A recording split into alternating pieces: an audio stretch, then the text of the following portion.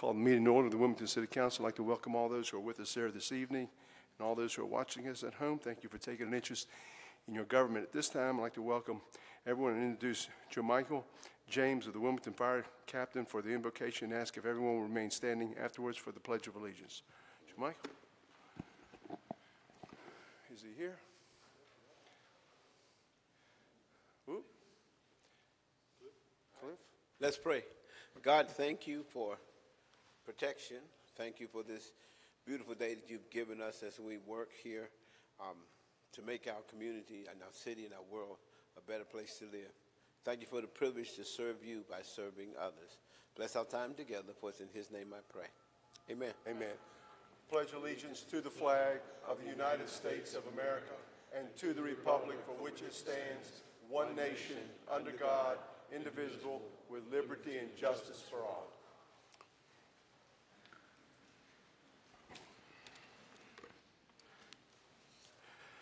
First order of business is a consent agenda, items 1 through 8. Are there any items that any council member would like to hear separately? If not, what are the wishes of this council? We have a motion. Okay. Oh, I'm sorry, Ms. Spears, did you mean to hit that? Yeah, I need what is it? Hold on a second, since we got this new it's the consent agenda item where the police department and the housing authority. Yeah. C5. Is that it? I guess my phone, I hadn't downloaded the new City of Wilmington website. C5. C5. Okay. We have a motion to approve excluded item C5. Mayor Pro Tem has made the motion, second by Councilmember Waddell. Discussion. All in favor of that motion, please indicate by saying aye. Aye. Aye. There we go. Any opposed? Item passes unanimously. At this time, I'd like to recognize Councilmember Spears. Ms. Spears? Yeah, hold on. Let me just C5. So, can we get some insight on this resolution authorizing an interlocal agreement between the Wilmington Housing Authority and the City of Wilmington to assign 3 Wilmington police officers to Wilmington Housing Authority with an impact of $158,000 to be reimbursed by WHA? Yes, sir. Do you have some sort of presentation or some sort of information that you might want to provide? No, sir, just the information that was provided with the item in the packet. We'll be glad to answer any questions you may have. Well, I see we got We've got Captain Tillman here. If you've got specific questions. well, just enlighten us, enlighten the audience as to what this means. Well, this is a contract between the Wilmington Housing Authority and the City of Wilmington to provide police services with 3 officers. And you have the budgetary impact amount here to the Wilmington Housing Authority. Pardon me. Ooh, been a long day, y'all. It's been real hot. To the City of Wilmington WHA properties in Wilmington. So they provide police services. So the housing unit's under me, and they're providing police services in the housing projects in the City of Wilmington. Okay, housing under you. So you're over housing? That is correct. Okay. So but what just 3 additional officers to do what? To police in the housing projects. Okay, housing projects, but I mean, what are they doing? What is the nature of the services that they're providing? Just to, I mean, come on, give me some insight as to the citizens to what's going to take place. Housing projects calls 911. Typically, when the housing officers are on duty, they'll respond to those calls for service and they'll answer those calls for service. So they'll take reports, they'll respond to assist EMS, they will do crime prevention. They're there to make sure that the peace is maintained. They respond to shootings, shot spotter activations if those happen in the project. So basically, it's no different than any other patrol officer we have, but their specific area assignment is housing, period. So are there only 3 housing? No, there's several more housing officers, but they're also deputies on these task force. We have a task force and an MOU agreement with the New Hanover County Sheriff's Office, and we provide police services with the New Hanover County Sheriff's Office and the Wilmington Police Department to people that live in those housing communities through these contracts. These contracts have existed through the City of Wilmington for several years. Okay. So you would say this is to provide a level of safety in our community? Yes. And how long has this been going on? My whole career, And how long have you 30 served? years. 30 years? yes. Okay. So I am happy to have you in front of me. I want to ask you a few questions. Do you know anything about police officers for Safer Wilmington? You know anything about that? I do. You a member of that group? So in 2013, I spoke before this body at the city council, and yes, I was a member of that group at that time. Are you an originator of that group? I was one of the originators of that group, yes. Oh, okay. So that's a group of Wilmington police officers. That's correct. And so I'm gonna help you. I'm gonna ask you to help me, Mr. Manager. So there was maybe 2 weeks ago. No, not 2 weeks ago. When was the last meeting that we had? A month ago. A month ago. We made a decision to we had to approve the budget for fiscal year 25. Yes, sir. And in that budget, there were raises brought about. And so, do you know how that vote went as it was concerned, staff and raises and anybody for the city of Wilmington? Did we approve raises? Did we Yes, not? you did. We did? Yes. So as a member of that group and as a member of the Wilmington Police Department, are you not satisfied with the raises that were received? Well, I have to say, when you say that I'm a current member of that group, I'm not. In 2013, we formed that group to speak to city council. I'm not a current member of that group. You're not- I do know of the group, and I was a member of it when we started in 2013, but I'm not currently a member of that group. I've made no post to that group. I have no affiliation with that group currently. Oh, okay. Point of order, Mr. Mayor, what does this have to do with the, Well, agenda item C5? Mr. Waddell, I still have the floor. No, there's a point of order, so no, you don't. Well, point of order, I'm talking to Officer Tillman about a concern with the Wilmington Police Department and this governing body, where I was framed as or depicted as a person that was stopping or capping raises, and this group of police officers are upset about it. And I know the mayor was also named in that, but I was quoted as saying that, and I did say that I don't believe that people are leaving their jobs for $1 or $2. And I still stand by that. I don't believe that a person who works for any company and is offered $1 or $2 will up and leave their job for just $1 or $2. But I also wanted to say that as long as I've been a member of the Wilmington City Council, I have been adamant about showing support for the Wilmington Police Department. So I understand what you're saying. Mayor Saffo, you recall in 2013 when I spoke before this board, sir, it wasn't anything personal. At the time, we had been through an economic crisis. In 2009, we hadn't had raises for 4 years, and we were losing a lot of officers. I lost my primary detective at the time, Melisande Manning, and she was a senior member of the police department. And we lost her to Seattle, Washington, for 3 times the amount of pay that we were paying her here. And I thought that was a travesty. And I spoke before this board so in the hopes that we would be raising our pay in 2009, or 2013, I apologize for misspeaking, in 2013, to raise our pay so that we wouldn't lose more Melisande Mannings. That was why that group was created. Now, I am no longer a member of that group. I'm a captain of the Wilmington Police Department. I represent the City of Wilmington Police Department and the chief. I'm not a member of that group. I don't post in that group. I'm not affiliated with that group in any way whatsoever. In 2013, I was. Mayor Saffo was the mayor when I spoke, and it was unfortunate because I think the mayor and I had a good relationship prior to me speaking at that city council meeting, and I think our relationship was soured as a result of my speaking out at that meeting. But as far as that group goes today, I'm not affiliated with it in any way whatsoever. I appreciate that, but if your relationship is sour with the mayor, I don't think I have a relationship with you. In fact, let me take that back. I know I don't have a relationship with you. I probably don't have a relationship with anybody that's in that group. But my point is to say this.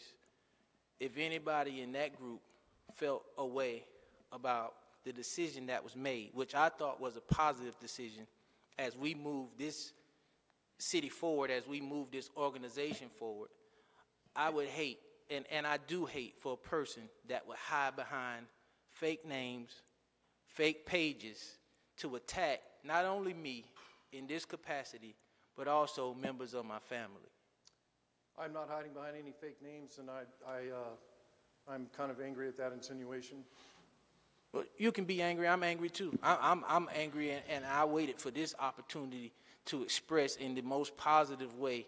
And not only to you, sir. If you're not involved in that group, then as being a former member or current member or whatever you are, you can take this message back to anybody that owns that page or who is a member of that page who could not see the positivity that is being brought forth from the person that sits in this seat on these meetings on Tuesday nights. I'm certainly grateful as a captain of the Wilmington Police Department that this city council saw fit to give our employees raises this year, and I thank you for the budget that y'all passed that included Okay. a raise package for the Wilmington Police Department. All right. So I just wanted to express that, and I didn't want to hide behind something fake. And again, I would say, well, not again, but if it wasn't something negative, then why would the people who orchestrated the post block me from the post where I couldn't see it, where I was being called clowns, no idea on I was that. being called clowns and all kind of negative things. Point of order, Mr. Mayor. And, Has this not gone long enough? This is embarrassing. no, And it has nothing to do, it's not germane with the item that's in front of It's us. also embarrassing how you seem to be, you're the one who opposes some of the things that this Wilmington Police Department, the chief, brings forward, and you attempt to block it. I never have. Okay. All right. Okay. We have a motion to approve by Councilmember Waddell. We have a second to that. We have a second by Councilmember Rivenbark. Discussion. All in favor of that motion, please indicate by saying aye. Aye. Any opposed? Item passes. Thank you. Unanimously.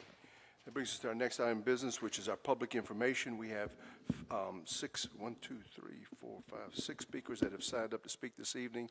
Each speaker will be allotted 5 minutes. First speaker is Ms. Patty Moore, who would be speaking to us about a ceasefire resolution. Each speaker will be allotted 5 minutes, and the clerk will be keeping time.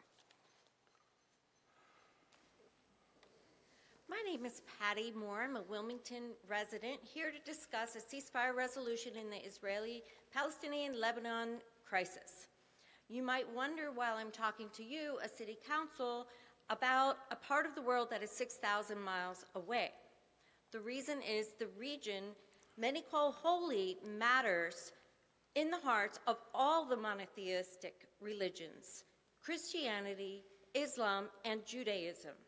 What happens there matters to all of us, the way we see each other and in the way we get along. We must have respect for one another. Listen, I was devastated by October 7th. I saw it was a catastrophe not only for the victims of that day, but for the world.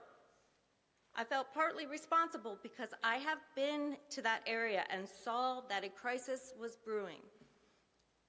I did not do enough to call attention to the injustices taking place. I saw the dehumanization by the military occupation of one people controlling another.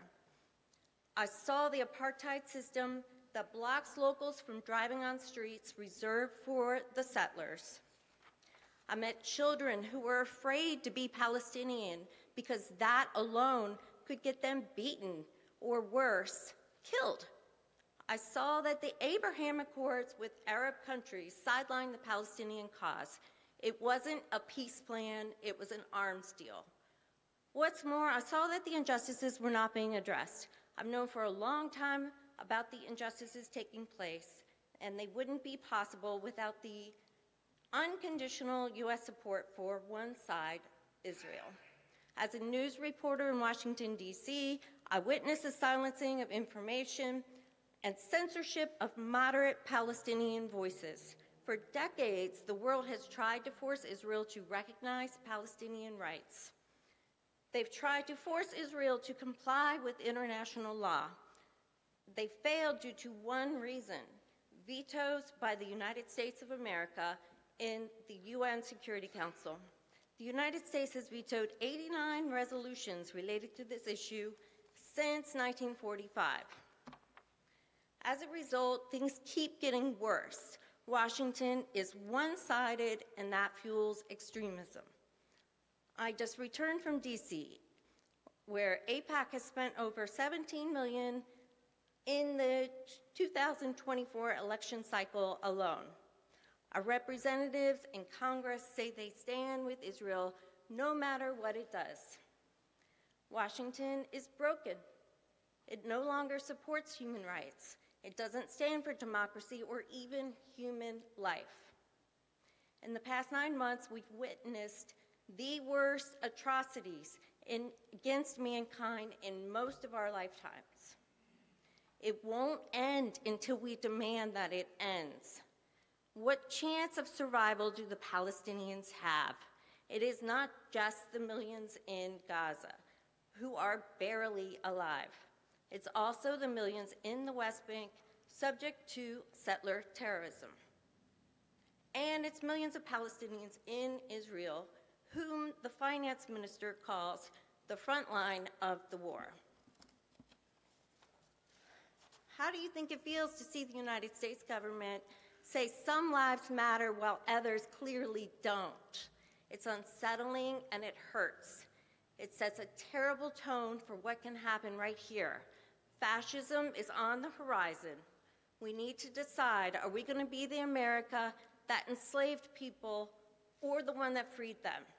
Are we going to be the racist America that denied rights or the one that stands for liberty and equality?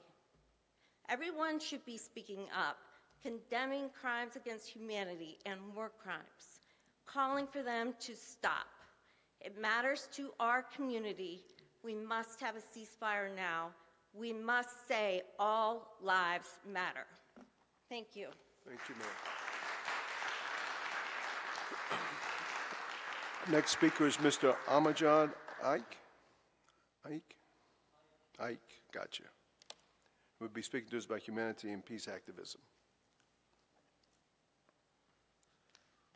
Good evening, everyone. My name is Amjad Ike. I've been here a couple of times before. I spoke in details about situations that are happening back home. As we all know, it's a very dire situation. I must tell you that I am very traumatized by what's going on, and this is not lightly said.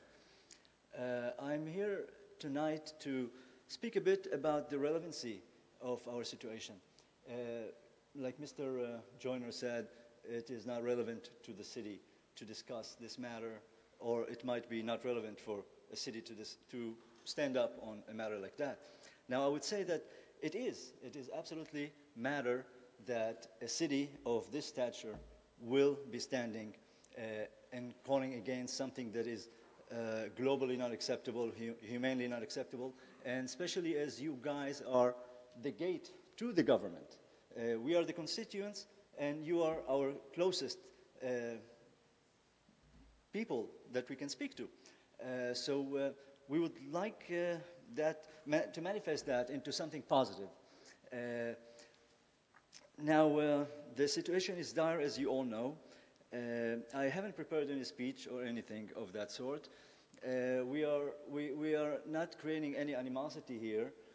We are approaching you as people, and we would like your support. The situation is beyond dire, and you became aware of that. We have brought to you many things, many proofs to show you. I mean, the facts are on the ground. The involvement of this country in the war is obvious. I mean, United States provide the weapons. So this is a very dire situation. So we're just asking for a stance by the city officials toward resolving this matter, at least symbolically, by standing up and asking for the resolution. Now it's going to be voted on, of course. And it is a very, very hard situation for me. And not only for me, for many other people that are related to this matter. It is hard for me to see the division that we have in this country, the division that is really tearing us apart. And we are losing the ground over what is really important. The real things that are important are unity And our unity here is defined by law as well. We all celebrate that. It seems like a lot of things are deteriorating, but we are here still alive, and we can change things. So I would like to, for a change, just would like you to listen to a precious child speaking.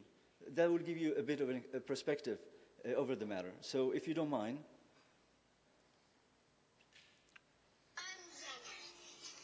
I'm Palestinian and British. Where do you live, Jenna? In Gaza. And how has Gaza been in the last few days? Not very good. What's been happening? In the morning, in the night, there's lots of bombing. And we have to worry about the house shaking. If it shakes, it feels like it's slowly falling. And if we hear some loud noise, I get scared. And Mommy hug everybody, so we protect. We are children, and it's not right to do that to children. And we are families. Yeah. And does it happen all the time? It happens all the time. And what happened yesterday? How did you feel yesterday when we had to run and leave? Not very good. Okay. Were you scared? Yeah. Okay. And how does it feel with that?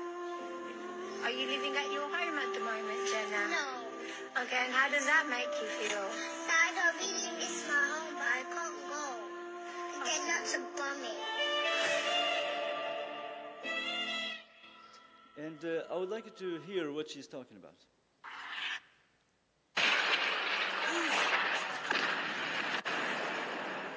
Those are not regular bombs. Those are made in the United States. Those bombs are powerful. They destroy a whole quarter. We need to start thinking about things constructively, you know? Like you see Nikki Haley. She goes and send messages on a bomb that is going to be sent to kill people. And what an honorable thing to do. I wish she could have picked up a couple of bombs and took it home with her as a souvenir. That would be something really great, especially when we pay for it. So she's eligible, you know. So the situation is very dire. We are, the ceasefire is hopefully about to come to fruition eventually, hopefully, in a month or two. I pray to God it will, because it is too traumatizing for me and for many of us. I think what is in stake here for you, gentlemen and ladies, is your legacy. Your legacy is at stake. So your stance on the matter is very important to you, for you guys, all of you. We are all humans. We're all the same. We differ. We differ with cultural things, and that makes us colorful, and that brings us strength, you know. So we should be a little bit more practical in this matter. It is, you know, again, it is your legacy at stake. In my case now, I almost lost hope, really. So thank you so much. Thank you, sir. And hopefully things will come. Thank you. Thank you. Thank you. Next person is Ms. Hiba Yunus, meeting the needs of the people of Wilmington. Hiba, Ms. Yunus in? Ms. Yunus? Okay. Next speaker is Ms. Jeanette Carlin. Who's speaking to us about a ceasefire resolution.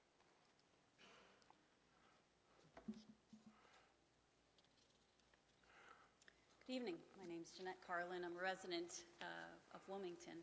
I'd just like to say a few words in support of the ceasefire resolution our coalition has brought forward. Following Hamas's attack on October 7th, Israel has been on a purported campaign to destroy Hamas. This mission has been a heinous genocide of Gaza with an Israeli campaign that has killed over 39,000 Gazan civilians at the hands of the U.S.-funded Israeli Defense Forces.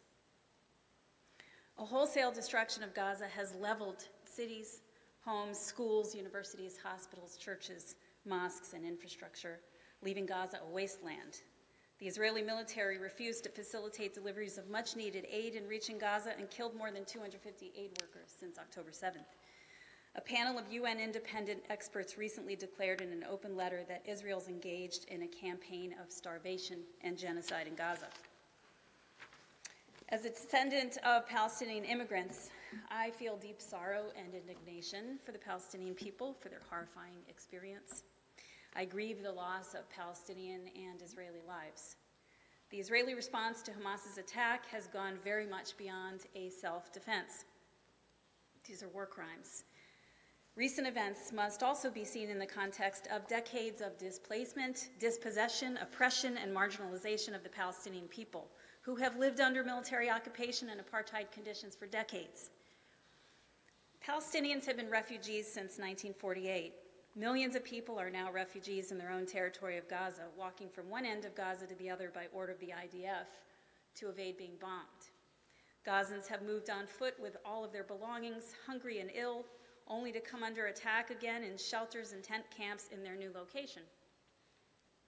Over the weekend, in a city in northern Gaza, in the only safe zone officially designated by the Israeli government, 90 Gazans were massacred and over 300 injured in a carpet bombing-like offensive with 5 2,000-pound bombs. These come from the U.S. Last week, the IDF ordered 400,000 Palestinian residents and refugees of Gaza City to evacuate. That's more than 3 times the population of Wilmington. They proceeded to destroy most of the city, which now lies in ruins. At each city council meeting since January, we've heard a new tally of the casualties in Gaza. It's important to remember these numbers were individuals with lives, families, fears, hopes, and dreams. How can we forget 5-year-old Hind Rajab, executed by Israeli forces in her family's car? She survived the initial close-range tank attack that killed 6 family members and lay for her last living 3 hours among their dead bodies while begging for help by phone from the Palestinian Red Crescent and her mother. Imagine if this had been a story about your daughter or your granddaughter. Among the innocent civilians killed by Israeli forces were more than 10,000 Palestinian children, half of whose names and ages are listed in these 98 pages, beginning with infants. The first 1,000 names listed did not see their first birthday. I'd like to leave a copy of these names with the city clerk for you today, if that's okay, as well as 7 copies of the first 5 pages of this long list of names. Do I have your permission? Yes, thank you. Absolutely. We know that many of these children suffered tragic, lonely deaths, buried beneath hundreds of tons of cement rubble from structures demolished by Israeli airstrikes. The U.S. sent $12.5 billion in aid to Israel since October.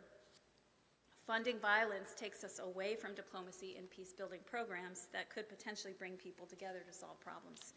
That is why I urge you to join the more than 100 U.S. cities in sending a ceasefire resolution to Washington. This would essentially be saying enough. My grandparents emigrated to the U.S. from Palestine in the 1940s. I imagine their sense of excitement and comfort as they first laid eyes on the Statue of Liberty representing freedom for all.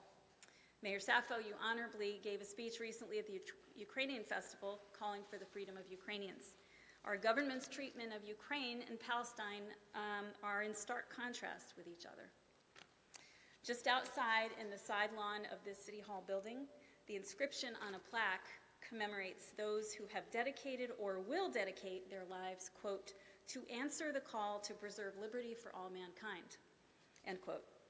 Palestinians are a part of all mankind, and our money, port, and weapons are stripping them of their most basic freedoms, their human rights, and their right to life itself.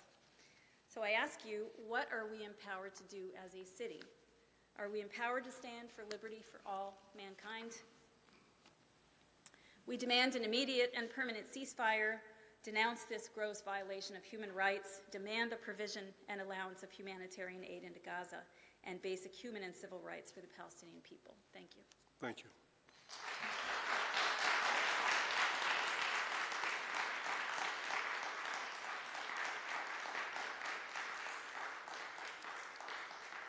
Next speaker is Mr. Tom D'Angio.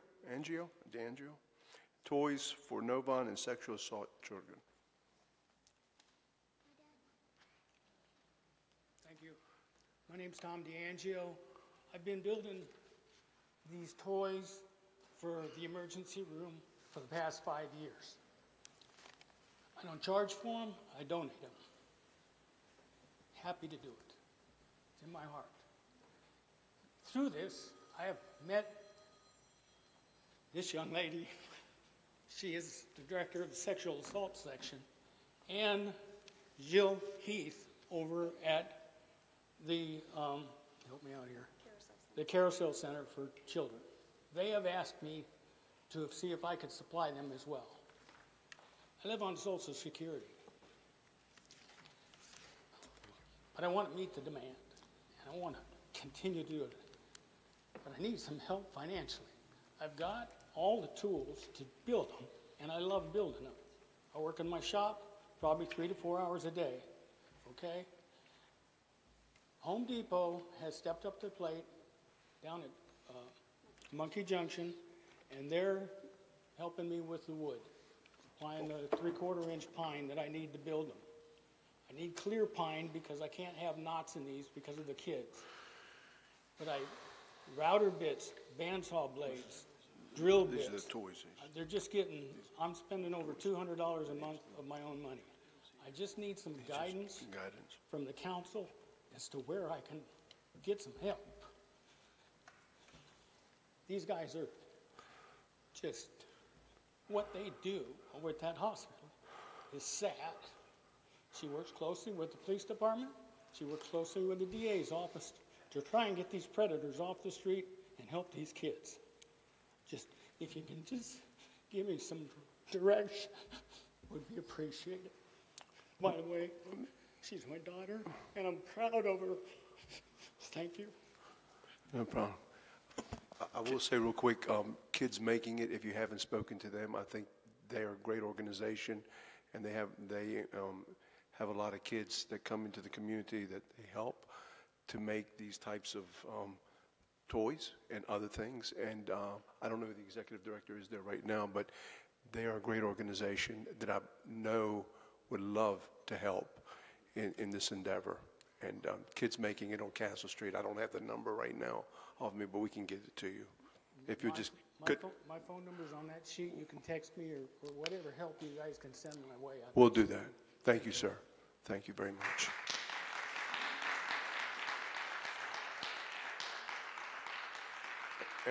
And our last speaker this evening is Mr. John Bauer, who will be speaking to us about a resolution requesting ceasefire in Palestine. Mr. Bauer, you're there.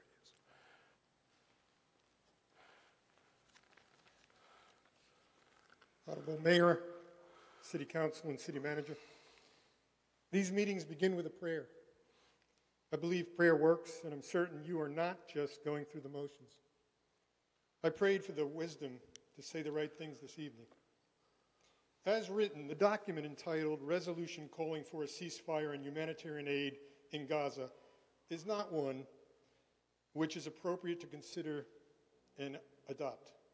I communicated specific changes to the group of volunteers which drafted it. It needs to be simplified, rewritten, and submitted for your vote. My humble request this evening is for the Wilmington City Council to authorize and direct the city manager's staff to work with this volunteer group to prepare a resolution which would be placed on the agenda and acceptable to vote on. What local government would not be in favor of passing a resolution which called for a ceasefire, humanitarian aid, and peace in Palestine? According to a Google ceasefire resolution tracker, 56 jurisdictions have rejected such resolutions, but 172 jurisdictions across the country have passed such resolutions, including Durham, Greensboro, Carrboro, and Boone. If you adopt such a resolution, Wilmington would be joining the vast majority who have positively acted. Now, an argument against passage of such a resolution would be its irrelevancy or relevancy to city business. Well, sometimes the mayor, council, and staff do take up matters which have no relevancy to police, fire, public works, parks and recreation, etc. I am proud of Wilmington's mayor who leads songs and lights the city's Christmas tree. Maybe that's why he's been elected a record number of times for his voice. I am proud of the city administration, which removed Confederate statues in the early morning hours without fanfare. There are other examples, I am sure, where the business relevancy of an issue is not used as an excuse for taking action or not. Sure, a ceasefire resolution may be tilting at windmills. None of us are naive enough to believe that approval of such a resolution will change the course of history. United Nations resolutions and State Department diplomacy have had minimal effects. Years from now, no one will remember what you did or didn't do. Ultimately, whatever is in your hearts will determine the resolution's fate, up or down. But hopefully, your hearts include, blessed are the peacemakers, for they shall be called the children of God. Christ's words from Matthew, verse 9 of the Beatitudes. I served overseas for 5 years for the U.S. Department of State on district stabilization teams in Iraq and Afghanistan. I was an enabler for the U.S. military and a civilian advisor to local leaders, coaching them on the effective and efficient operations of local governments. I saw firsthand that peoples in the Middle East and Middle Asia have minimal material wealth, whether they be Jews, Muslims, Christians, or other faiths. The folks in Palestine have even less now and fewer lives. In conclusion, a concise, properly prepared and approved ceasefire resolution would represent a positive prayer for peace by you, the elected leaders of the city of Wilmington. Do the righteous thing. Do what we pray for. Please act upon my request. Thanks for listening. Peace. Thank you, sir. Thank you.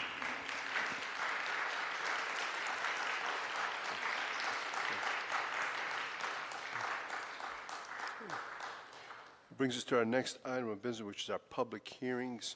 Item PH1 is an ordinance amending the official zoning maps of the city of rezoned property containing 1.79 acres of land located at 1618 Dawson Street from UMX Urban Mixed Use District to CSCD Commercial Services Conditional District for general retail use with accessory fuel pumps. This time I'd like to recognize our city manager, Mr. Caudle. Mr. Caudle. Thank you, Mr. Mayor. Good evening, Mr. Mayor, Mayor Pro Tem, members of council. Patrick O'Mahony, who is a planning manager with the department, will overview this item for us.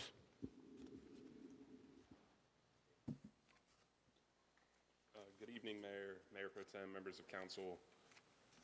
As mentioned, this site is located along the south side of Dawson Street between 16th and 17th Streets and contains approximately 1.79 acres.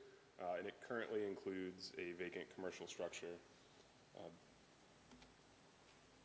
This map shows the site within the surrounding area, and these are photos of the existing conditions of the subject property. These are photos of the subject site looking along Dawson Street, South 17th Street, South 16th Street, and the existing conditions. And here are some more photos. These are of adjacent properties within the vicinity of the site. As mentioned, the site is currently, is currently in an area that is zoned UMX, Urban Mixed Use. There is commercial zoning located to the east along South 17th Street. The applicant is proposing to rezone this site from the existing UMX district to a commercial services CS conditional district. This is for a general retail use with accessory fuel pumps. Here's the proposed site plan.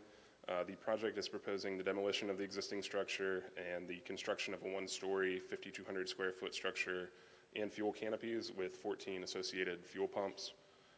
Access to the site is provided along the existing driveways along 16th and 17th Street, with 2 additional driveways located along Dawson Street, a right-in, right-out configuration as shown on the plan. This may look familiar to council. This item was brought forth on February 6, 2024.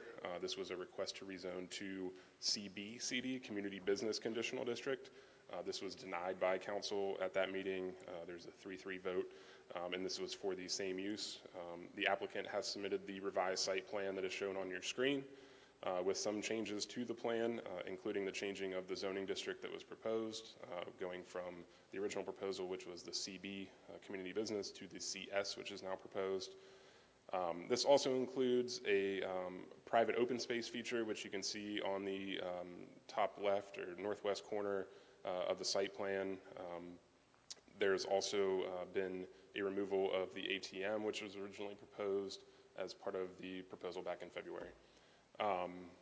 A traffic impact analysis, as similar with the previous request, is not required due to the large number of pass-by vehicle trips associated with this use, which would account for the majority of the trip generation for the site. These are the proposed elevations provided by the applicant. The Great Wilmington Comprehensive Plan identifies this site as within a urban mixed-use center and post-industrial and inner-city revitalization area of opportunity. The comprehensive plan calls for infill development that enhances the desired character of the area. The plan also supports building and site designs for urban conditions that foster safe and pedestrian activity. The proposed rezoning would allow for compatible infill development. It would also replace a blighted vacant building and provide for needed investment along an important commercial corridor. The proposal includes a site-specific development plan and building elevations that ensure an improved urban form and also increased vehicular and pedestrian safety for the site. Staff believes this request is consistent with the comprehensive plan and that it's reasonable in the public interest and recommends conditional approval. Planning Commission also unanimously recommended approval at their June meeting. I'm happy to answer any questions. The applicant's here as well. Thank you. Okay. Any questions from council? Okay. Thank you, sir. Thank you. This time I'd like to recognize the applicant.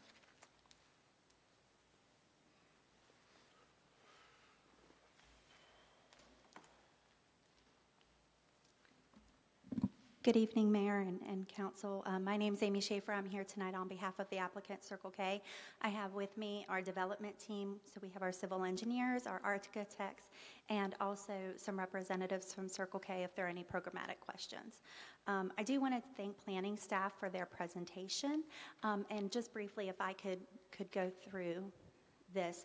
I won't go over the property overview. I think staff's presentation and my prior one, I think we're all oriented to where we are on the property and in the city.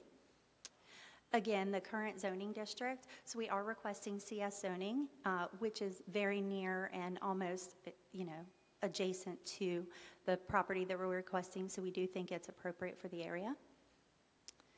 Again, the current conditions, the current site is non-compliant with any LDC requirements of the current zoning districts or any future zoning districts, frankly.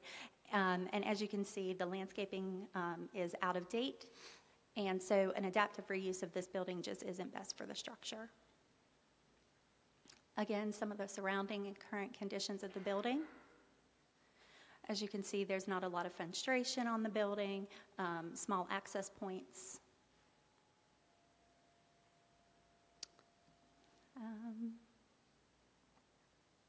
Okay, there we go. The neighboring and surrounding properties have been developed. They have not been developed under the UMX code, but they have been developed and upgraded. And so there is revitalization in parts of this area, and our request, we think, would add to that revitalization of the area. Just some different elevations. The site plan, if there are any site plan specific questions. I do want to get to the conceptual landscape plan. If you recall the prior plan, and currently there's an outdoor ATM where the landscape park area is to the left. It came to our attention that that ATM lease is going to be up before any construction could begin. So if a rezoning approval is approved tonight, that's only step one of a process. So we would have to go through all the stormwater, TRC, all of the other requirements. And so because that lease would be up, we decided to take that space, which did cause some concerns with the traffic flow in that area, people coming in and out of the ATM area, and then the access point onto Dawson Street, and created, our architects did a fantastic job creating a lovely park area. And well, yes, it's a private park because it's on private property. Anybody's welcome to come and use it in the area, and we hope they do as they come to the store and get a hot dog or a hamburger. And I think our architects thought it was important to show you some of the inspiration that they used around town for the design of that. As you can see, there are a lot of wavy parks and kind of semicircles in the area, and they used these in inspiration for the design feature. A few more illustrations of the space. And I think this is my favorite one. It kind of shows you what we hope to do with that area. And another.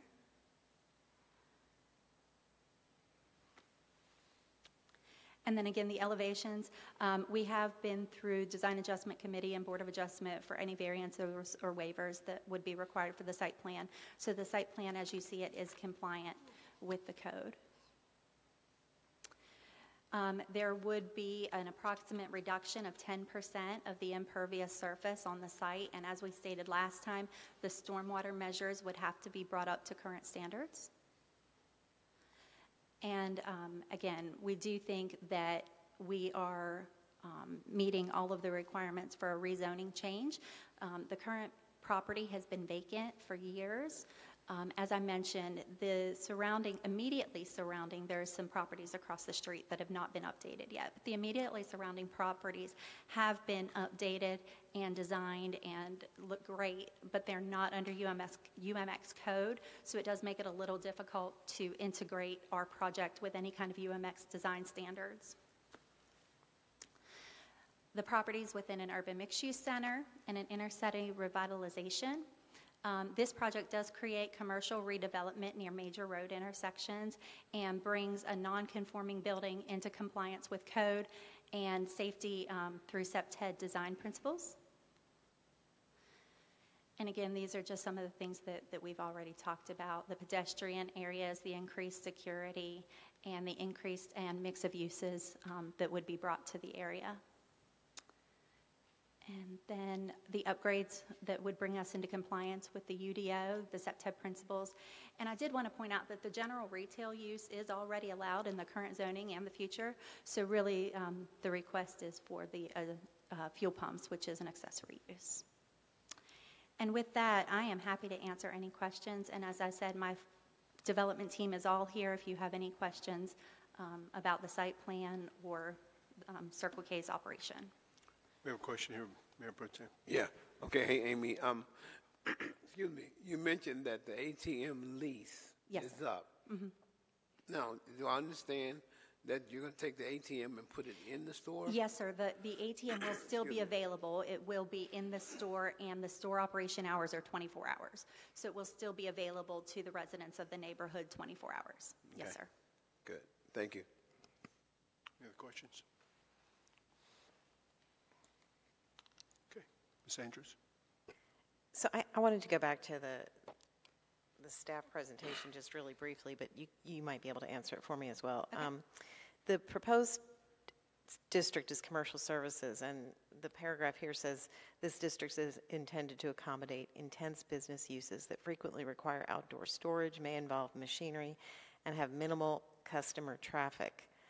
Uses include building contractors, repair services, wholesaling, and some light industry. The CS district is intended to be located near industrial areas and may serve as a transitional district between industrial and commercial uses. I'm just not seeing that here as far as minimal customer traffic and... Yes, ma'am. And I think they're trying to pull up the site plan, but as you can see with the current zoning, there is light industrial to the south of our project, and immediately east, and there's also CS already in there. Also, with the gas station, as mentioned in the TIA, a lot of the traffic is pass-through traffic. It's people who are already on the roads for other things. So that's why we thought it would be a compatible use. I don't want to speak for planning. Anybody else? Okay, Ms. Spears? So, Amy, my question is, and Mayor Pro Tem already tackled my ATM question, but what's new? What's different Yes, this sir. time around compared to the last time?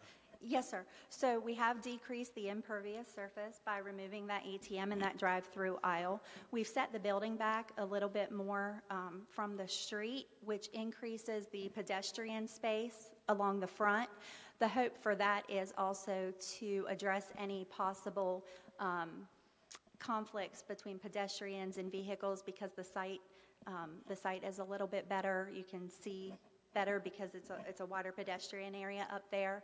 And then the internal circulation by removing the ATM, that exit aisle onto Dawson, there's less conflict in traffic in that area because you don't have people driving in and out of the ATM, which was over there. As far as I know, most people that utilized that ATM walked. Like, they were really residents of the community.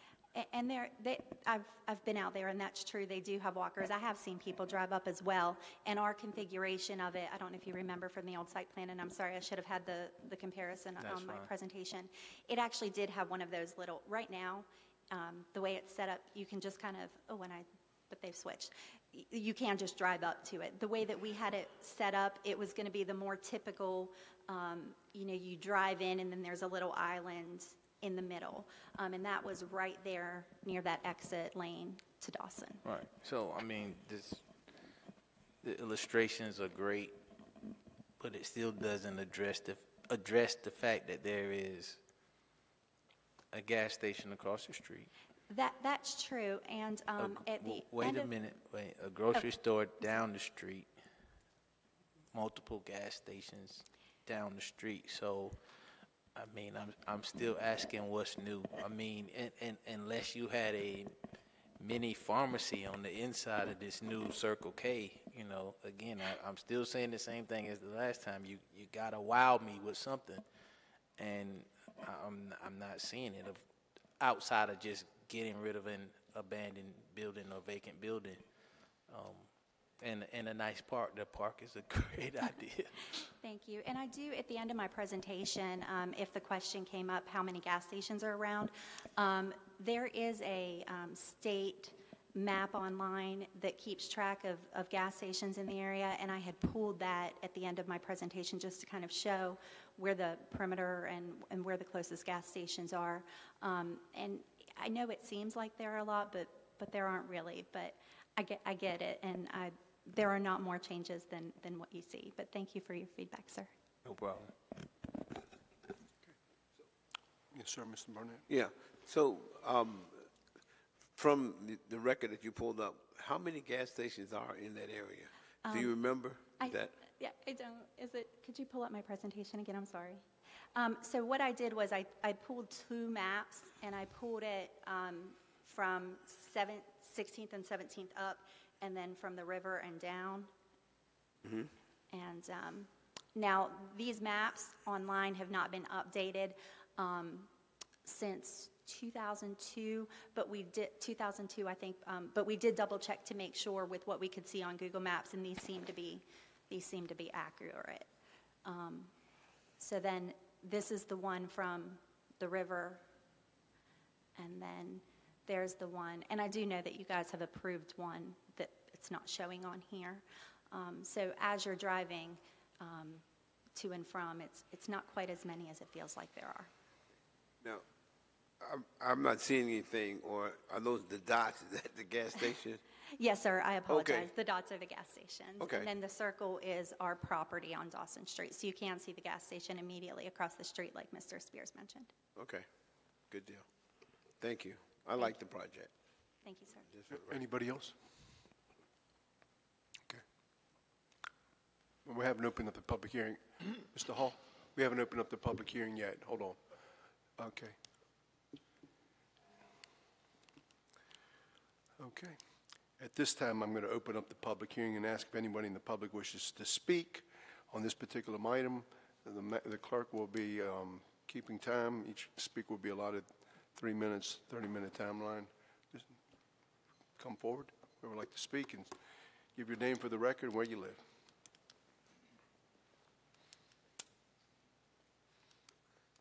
My name is Alex Hall. I live 1414 Country Club Road. I also have an office at 8th and Market, and there's hardly a day that goes by that I don't pass this site. And I'm just talking as a neighbor. Many times I need to get gas in the morning, and I know that some of you said there are too many convenience stores or gas stations, but it doesn't offer much of an opportunity. There's the one, I think it's called Hop and Go or something, that's across from Farmers Supply, and it's a little tiny building that I don't like to go in it. And the next one up is the one across the street, and it's small. It was built when I was a kid, I guess, and it's old. And these, to compare the Circle K with these, what I have available now, Circle K is just light years ahead of these places. And they're nice to go into. They're clean. Their bathrooms are clean. They've got other things beside gas. They've got an array of groceries and coffee and donuts, which I haven't had one in about 10 months now, thank goodness. But they're good places to go. And as a neighbor, I heard some people say that there's too many stations, but I think I'd like to have this place available to me. And I'm a neighbor, so that's my input to you for whatever it's worth. I'd appreciate you passing this. This would be my go-to place to go in my neighborhood. Thank you. Mrs. Spears, you have a question, sir? Mr. Hall, quick question. Yes. Now, would you get your groceries from the Circle K compared to the Food Line? You said the Circle K is going to have groceries. So are you going to forego going to the Food Line? Yeah, they got groceries at the Food Line, too. or the Harris Teeter to get your groceries from the Circle K? I wouldn't buy my groceries from Circle K. Okay. But I tell you what I would buy. Gas. Before I went on my crash diet, I'd go out of the way to get some of their donuts. And their coffee is good. I wouldn't go to the Circle K. I wouldn't go to the Food Line for my coffee and my donuts and whatever else they have there. But I don't get my groceries there. Okay. Thank you. All right. But it is a nice place. Next.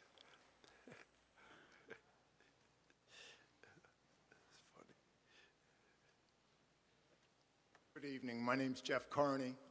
I own the properties to the south at 916 and 918 South 17th, the ones that have actually, we've done quite a bit of work. And I'm excited about proposed changes for the site. I truly believe that the Circle K's presence will improve the competition in the area. We say too many gas stations or whatever, but at the end of the day, I drive right past them, past the gas stations, because I think they gouge the community in the area. I've watched building go to the north of that Dawson Street area with the cargo district. I've seen how it's changed the trajectory of everything around it. I see how the residents are investing in their homes. I see how the businesses are growing. I look in the south, where I see the apartment complexes out. I pass the apartments and I see people that I never saw before out there walking their dogs. I think that Circle K will do amazing things for the area. I think that it will make people like myself continue to want to invest. And I don't know, there's not that many people that are small companies right now that can afford to invest like Circle K is going to do. I've had a little experience with rezoning. I was on the planning commission where I came from before, and I know sometimes things don't fit perfectly in that square or that hole, but sometimes it's a need to make some decisions that'll change the community, and I think this is one of them, and I really hope that everyone looks at this as a favorable thing and not just another gas station. Thanks for your time. Thank you, sir. Anybody else?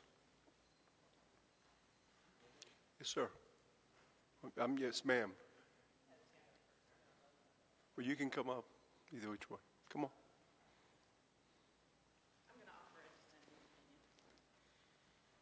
Hi, I'm Suzanne Wertman. I live at 2104 Metz Avenue in the Carolina Place neighborhood. And so I'm in this neighborhood and passing by here, I'm really sad about the Wells Fargo ATM, as I feel like that's my ATM, particularly since all of the banks close by have closed. And all of the pharmacies have also left the area. There's no pharmacy in the downtown area. The closest one is on Market and Koval. So, is this it? That's my question. Is this all we can do? Another gas station? I'm just seeing like we had all these pharmacies that popped up and we let them happen and now they've all left. And so we have all these vacant places where pharmacies were a good idea 15 years ago. And now we've got Sheetz and Circle K and all these other 7-Eleven.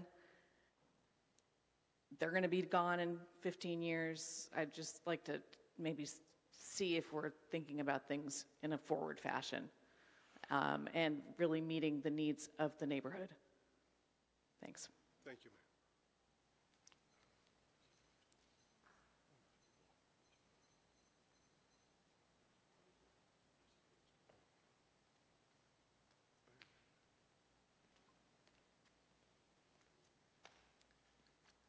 Greetings and salutations. My name is Kahan.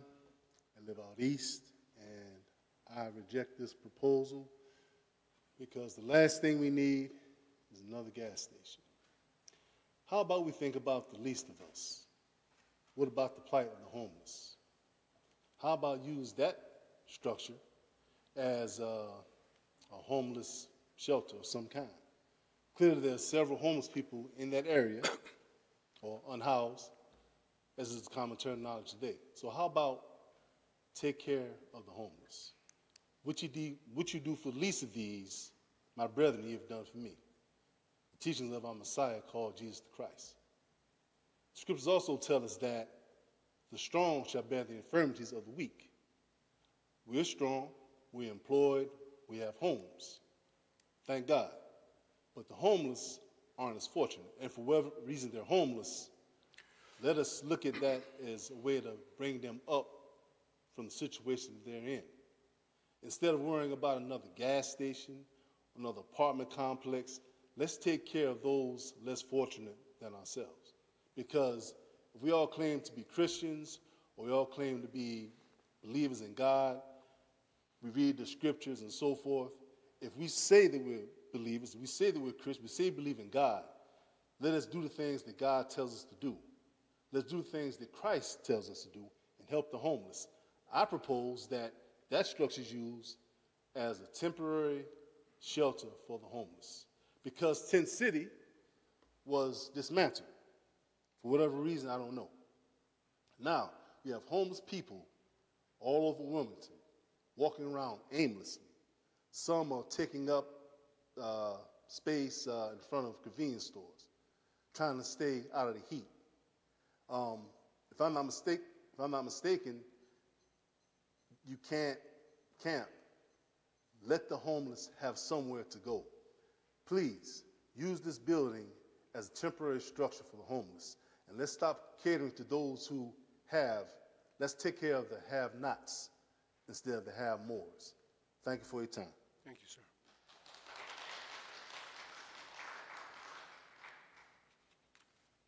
Anybody else? Madam Clerk, have you received any additional comments? Yes, sir, Mr. Mayor. One from Henry Herring, 1919 Norwood Road. His comments are, I'm the owner of Medical Center properties at 908 and 912 South 16th Street, and I also own the Medical Center Specialty Pharmacy across 16th Street from the property under rezoning review. I support the development of this property by Circle K to provide general retail and fuel services for both the community and traffic coming into the Wilmington area and along the 16th and 17th corridors heading to and from medical facilities. Thank you. Okay. Any additional comments or questions from council? Okay. I'm going to close the public hearing and ask for the wishes of council. We have a motion to approve by Mayor Pro Tem Barnett, second by Councilmember Rivenbark. Mr. Barnett, You have to read a consistency statement for the record. Okay. I move to approve the proposed amendment to rezone property located at 1618 Dawson Street from UMX Urban Mixed Use District to CSCD Commercial Service Conditional District for general retail use with associated fuel pumps and find it to be consistent with the relevant policies in the comprehensive plan. Based on the application materials and the information provided at the public hearing and in the staff report, and to find approval of the rezoning request is reasonable and in the public interest for the following reasons.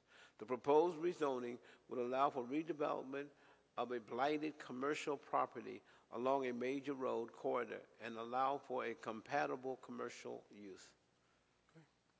All right. All in favor of that motion, please indicate by saying aye. Aye. All those opposed?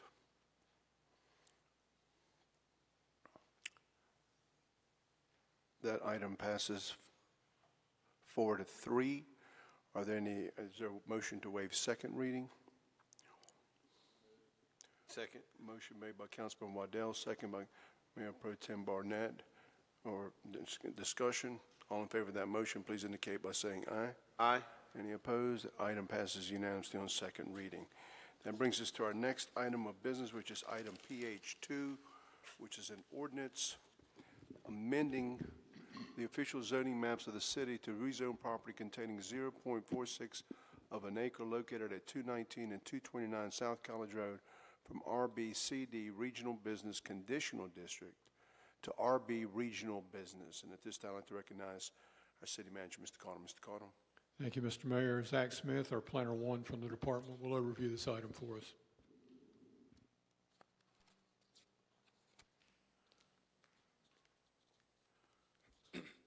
Good evening, Mayor, Mayor Pro Tem, and members of council.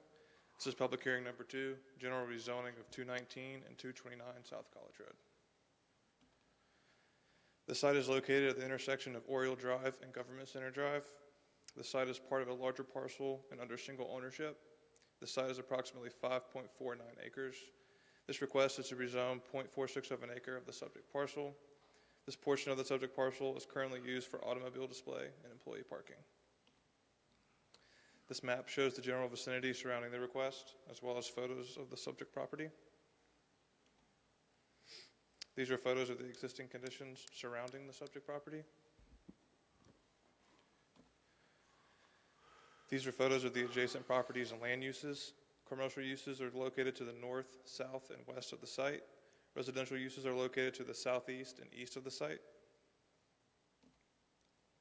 The site is currently zoned RBCD, Regional Business Conditional District. The site is bordered by RB to the north and west, R15 to the east and southeast, and O&I to the south. This portion of the subject parcel was rezoned to a special use district on February 1st, 2000 to allow for automobile display and employee parking. With the adoption of the new land development code in 2021, all existing special use districts were converted to conditional districts. The subject property is located within a suburban commercial retrofit area of opportunity on the Comprehensive Plan's Growth Strategies map. Suburban commercial retrofit principles encourage the retrofit of underperforming and outdated sites. Staff believes the proposed zoning amendment is consistent with the recommendations of the Create Wilmington Comprehensive Plan and that the request is reasonable in the public's interests. Staff recommends approval. In addition to staff's recommendation, this request was unanimously approved at the June Planning Commission meeting. This concludes staff's presentation. I'm happy to answer any questions you have, and the applicant is here as well. Any questions of staff? Mr. Rodenbach? The conditional district, what did it not allow? I believe it didn't allow for buildings. It was strictly for parking. Parking for employees and overflow or storage. That's correct. So the new RB, the straight RB would, it would just be like, I mean, it's total rezoning, they allow whatever's allowed in RB. That's correct. Thank you. Anybody else? Okay, thank you, sir. At this time, I'd like to recognize the applicant.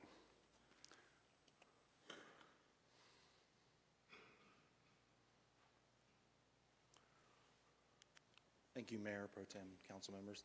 My name is Greg Hartley. I work for Acro Development Services. We're an engineering and surveying firm representing Hendrick Automotive Group. We've asked to get this portion of the property rezoned as we are doing plans currently to redevelop the entire parcel. What this does is allows us to kind of expand the building into that area. You can kind of see the center here. These two smaller buildings would be removed first while we build a new dealership, and then switch the dealership functions over to the new building once it's complete. We started doing planning. We realized this little piece, this half acre, was kind of rezoned with these conditions. We just thought it'd be best if we cleaned the entire thing, brought it all up to the regional zoning. Happy to answer any questions. Are there any questions of the applicant? Okay. Thank you, sir. This time I'm going to open up the public hearing and ask if anybody in the public wishes to speak on item PH2. Okay. Madam Clerk, have you received any additional comments? Okay. Are there any further comments or questions from council? If not, I'm going to close the public hearing and ask for the wishes of council. And I will also note that whoever has made the motion, which seems to be Councilmember Waddell, second by Councilmember Joyner, must read a consistent statement for the record, sir. I move to approve the proposed amendment to rezone property located at 219 and 229 South College Road from RBCD Regional Business Conditional District to RB Regional Business District, and find it to be consistent with the relevant policies in the comprehensive plan based on the application materials and the information provided at the public hearing and in the staff report, and to find approval of the rezoning request is reasonable and in the public interest for the following reasons. The proposed rezoning is compatible with the surrounding area and would apply a consistent zoning classification across the site.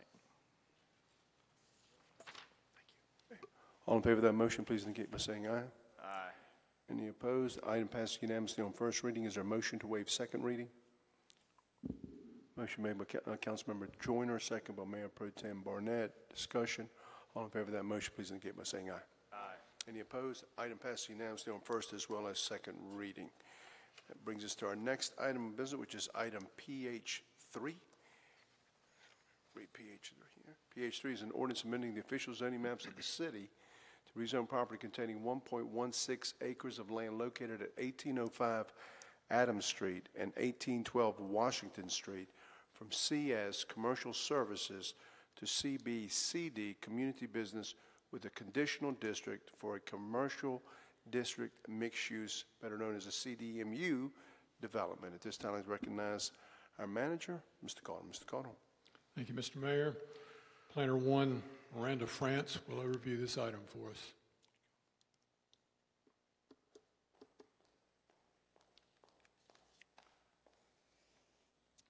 Good evening, Mr. Mayor, Mayor Pro Tem, and members of the council.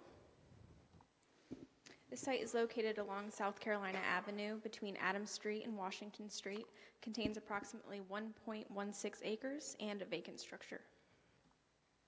This map shows the general vicinity surrounding the request, as well as photos of the subject property.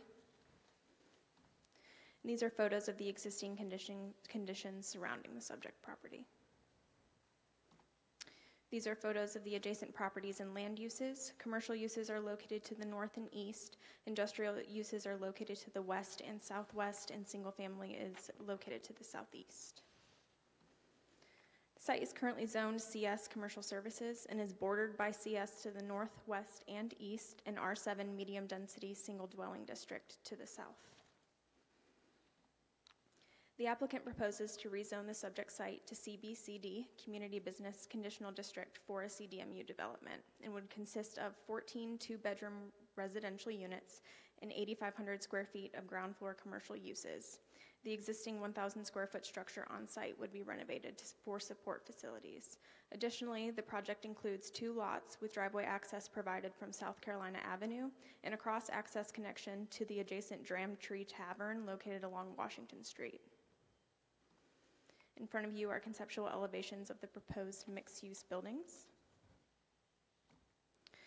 The site is located within an employment, academic, and transit-oriented mixed-use center, a post-industrial and inner-city revitalization area of opportunity, and along a main street on the Comprehensive Plan's Growth Strategies map.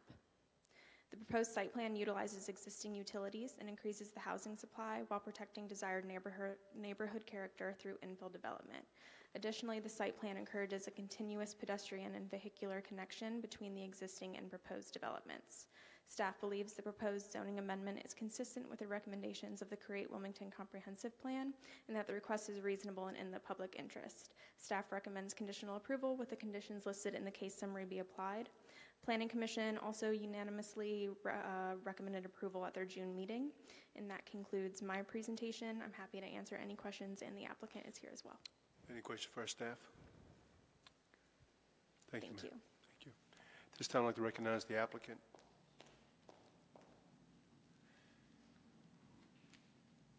Good evening. Thank you. My name is Cindy Wolf, and I'm here on behalf of the owner of the property. Walt Cartier purchased the subject land within the whole tract originally that was bound by Washington and Burnett and South Carolina and Adams. And his hope was to renovate the existing building for a restaurant. It took a while dealing with DOT and some future plans they might have had to Kentucky Avenue, but eventually the Dramtree Tavern opened and is thriving as a truly neighborhood establishment. The proposed project is on that remaining tract of land that's circled in the yellow. It is zoned for commercial services, which is a fairly intensive use district. He believes that a more appropriate use would be for a less intensive neighborhood commercial type uses, along with some residential space that might provide for more local housing for the workforce in the area. Commercial district mixed use is not an option in that CS district, the pink area. This is the current tavern. Although it is not part of the rezoning petition, it will certainly become part of the mixed use that we're trying to create. The plan includes, as Miranda pointed out, a 3-story building with 6,000 square foot storefront type units on the ground floor. Occupants might include business offices, small retail, personal services, then upstairs there would be residential units. The extra building could be something like a cafe, and again, there are some additional units on that. Whoops.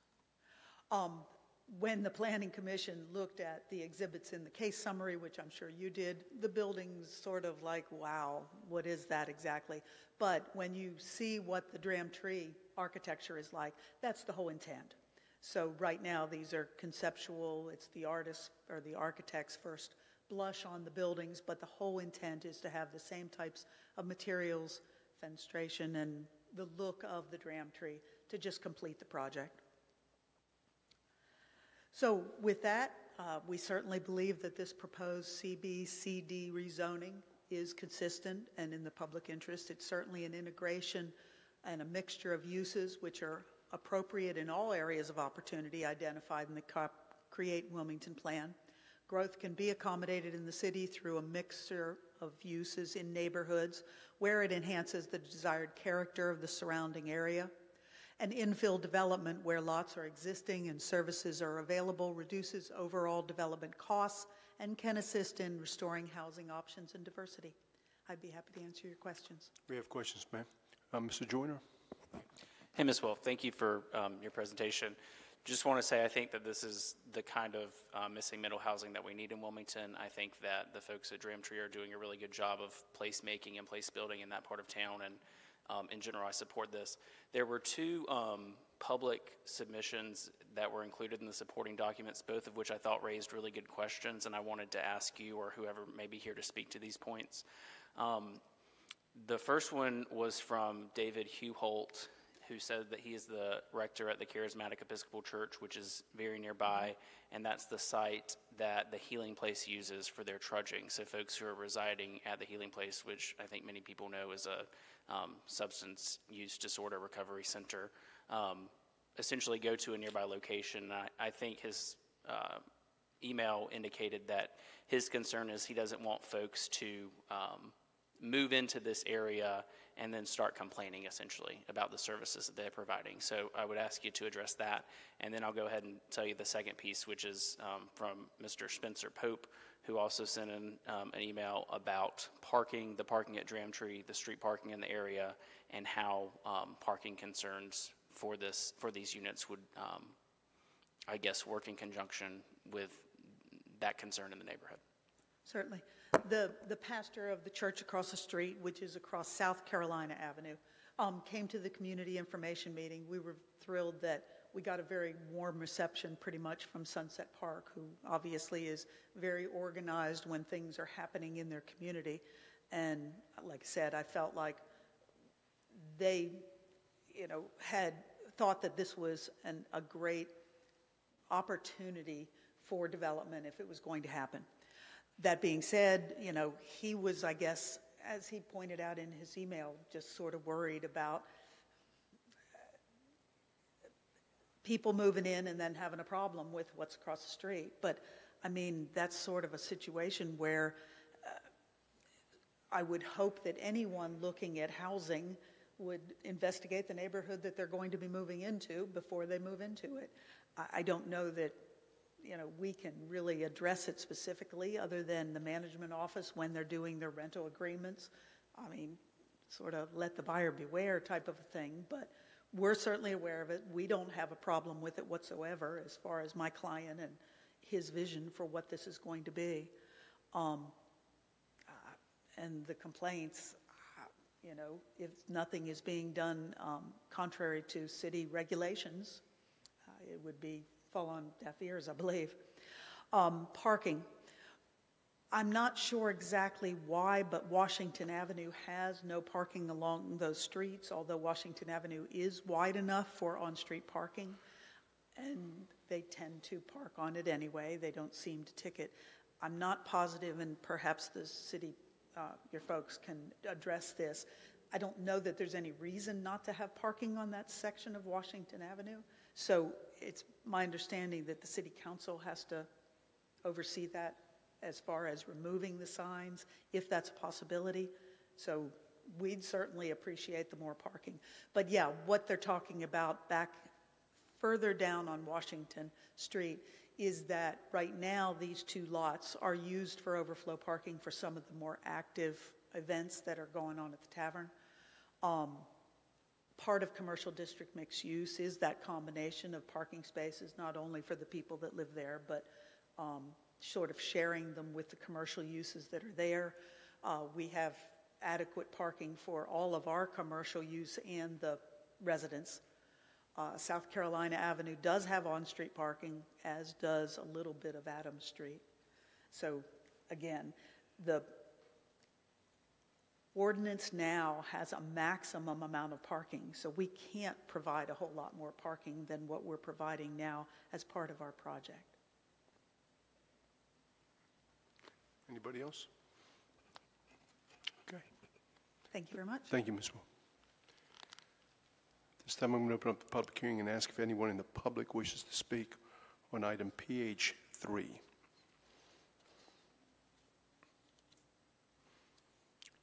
Seeing none, Madam Clerk, have you received any additional comments? Okay, are there any further questions, comments from council members? Hearing none, I'm going to close the public hearing and ask for the wishes of council in respect to item PH3. We have a motion to approve by Mayor Pro Tem Barnett, second by Councilmember Joyner. Mr. Barnett, would you please read a consistent statement for the record as noted? I move to approve the proposed amendment to rezone property located in 1805 Adams Street and 1812 Washington Street from CS Commercial Services to CBCD Community Business Conditional District for a commercial district mixed-use development and finding to be consistent with the relevant policies in the comprehensive plan. Based on the application's materials and the information provided at the public hearing and in the staff report, and to find approval of the rezoning request is reasonable and in the public interest for the following reasons. The proposed rezoning provides an appropriate transition between the existing commercial uses and the adjacent neighborhood and provides additional housing options and commercial services for the area. Okay. All in favor of that motion, please indicate by saying aye. Aye. Any opposed? Item passes unanimously on first reading. Is there a motion to waive second reading? Motion made by Councilmember Joyner, second by Councilmember Waddell. Discussion. All in favor of that motion, please indicate by saying aye. Aye. Any opposed? Item passes unanimously on first as well as second reading. That brings us to our next item of business, which is our resolutions. Item R1 is a resolution authorizing the award of contracts for on-call commercial real estate brokerage services to various firms. And at this time, I'd like to recognize our city manager, Mr. Caudle. Thank you, Mr. Mayor. Aubrey Parsley, our Economic Development Director, will overview this item for us. Okay. Thank you, Mr. City Manager. Good evening, Mayor, Mayor Pro Tem, members of council. To start tonight's presentation, I did think it worthwhile to review what staff was hoping to accomplish by bringing this resolution before you tonight, to really review the goal and the thought process behind it. And really the goal is fairly straightforward. The city is seeking to sell surplus properties, and we want to be able to do that faster and with market rate offers. We have seen success. We've had half a dozen items come before you that council has approved for sale over the preceding months, but what remains in our inventory of surplus property on the scale of value is larger scale, more expensive, and more complex properties. And as the higher value, as the value of the assets grow, so too does the complexity and the need to bring in dedicated experts. The pool of buyers for these types of properties are smaller, therefore you need more exposure. Brokers will significantly enhance our marketing ability and the exposure of these properties, not only here in Wilmington, but hopefully across the state and country, and they frankly don't, they have marketing budgets that we do not have. Furthermore, the more complexity a property has, the more work it takes to make a sale happen. A lot more questions to answer, from financing to environmental concerns, land use, architectural questions, number of development type of questions come into play. So bringing on capacity, third-party capacity to aid in these surplus sales we think is critical. And then furthermore, the track record that a real estate professional would have is important. When you're spending a lot of money to purchase a property, you want professional input. You want somebody who has sources and references in the banking industry, engineers, architects, the myriad of professionals that go into making these transactions possible. Certainly, brokers bring a lot of value to the table in that fashion as well. So the on-call strategy that we bring before you tonight, staff thinks fits our scenario well. We have over 10 parcels that are surplus today, and they're a relatively diverse set of parcels. The on-call setup allows us to make sure that everyone selected is qualified and a good fit for a multitude of the properties we have. It ensures we have plenty of working capacity available to us, not just pigeonholed into one firm, but across multiple firms. And it also keeps pricing down by maintaining significant competition. I'll go into that here further in a minute. And then administratively, it streamlines the process for us. We get the vendor set up, certificates of insurance on file, a master contract in place, takes a lot of the initial legwork, gets it done for us so that we can be more nimble and adapt as we move forward. So this is the last slide before I get into the specifics of the procurement, but I did think it was worth going into since this isn't a typical ask of council. It's worth touching on how things would work going forward with this setup. So staff, the way we see it, staff would select a property, a group of properties that we wish to activate with the broker. We'd request a proposal from each and every broker on this on-call list. We'd ask for pricing, marketing strategy, analysis, plans of action, so forth, terms of how they would list it and what they'd want to see from us. And then we would take that item to council via a separate action to authorize not only the sale method, but the firm or firms that we would look to help us transact the surplus property. And then upon council approval, we would issue a task order on top of this master on-call contract to effectively set up a listing agreement with the broker to, again, help us sell surplus property. So onto the specifics of this procurement. On April 19th of this year, we posted an advertisement calling for all commercial real estate firms with relevant experience to submit There are qualifications and a myriad of things here that we'll see in a minute.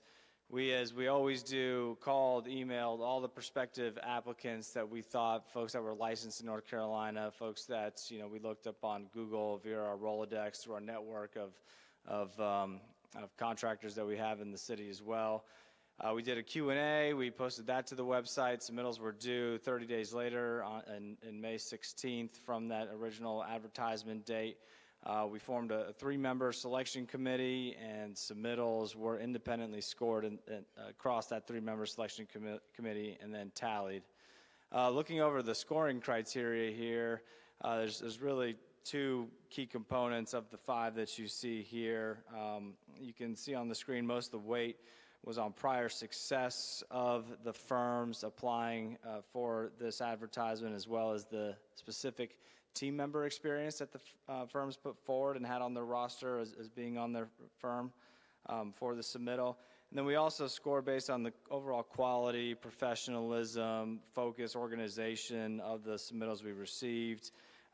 We wanted to see a good quality understanding of the scope and understanding of the surplus properties the city had, as well as a MWBE commitment. We had a great turnout. We had 9 submittals and selected 4 that we bring before you tonight. The 4 that we bring before you tonight with the rankings next to them are in bold. And with that, I'd be happy to answer any questions that council might have. Okay, we have a question here, Councilmember Joyner.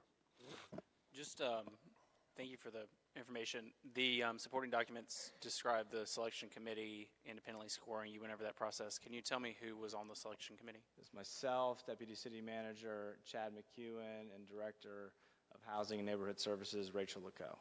Thank you.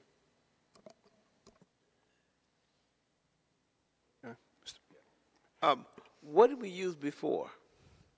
I'm sorry. What did we use before? We use our own internal resources and know-how. Really, it was me, Deputy City Manager Chad McEwen, thinking of, for a specific property, who might be a good eligible buyer, taking the time to reach out to those prospective buyers and doing the work involved to make a transaction happen from there. And that worked, again, effectively for the surplus properties that we had that were on the smaller scale of value range, but we're not having any success as of late on these bigger, higher value properties that the city holds in surplus. Okay, and one of the questions I'd asked about minority businesses. You know, now you said you sent it out, you looked at the website, Google, and all that kind of stuff. Were there any minority businesses applying in the 9? We did not have any. We had 2 women-owned businesses, to my recollection, apply.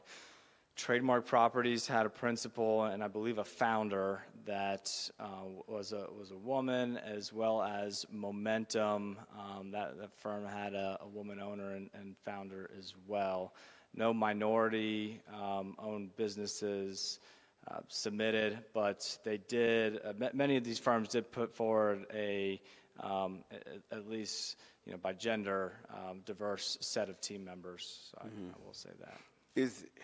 Is that because there aren't minority businesses out there, or is that because we aren't aware of them? Or I'm curious because you know, there's a lot of resources going out, and I want to make sure that everybody gets a fair shot at it. Yes, sir. We always strive for that, and every firm that we know of, that we've done business with, heard of secondhand, we tried and reached out to.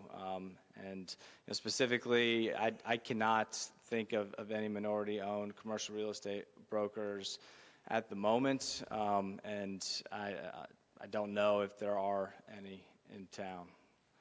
Okay. I'll make that our homework assignment to find some. Okay. Thank you. Mr. Rumbar? Mr. Mayor, I respectfully asked to be recused from this, but I would like to make a comment. This is not the first time the city is engaged in this, and it's particularly effective when the city is purchasing.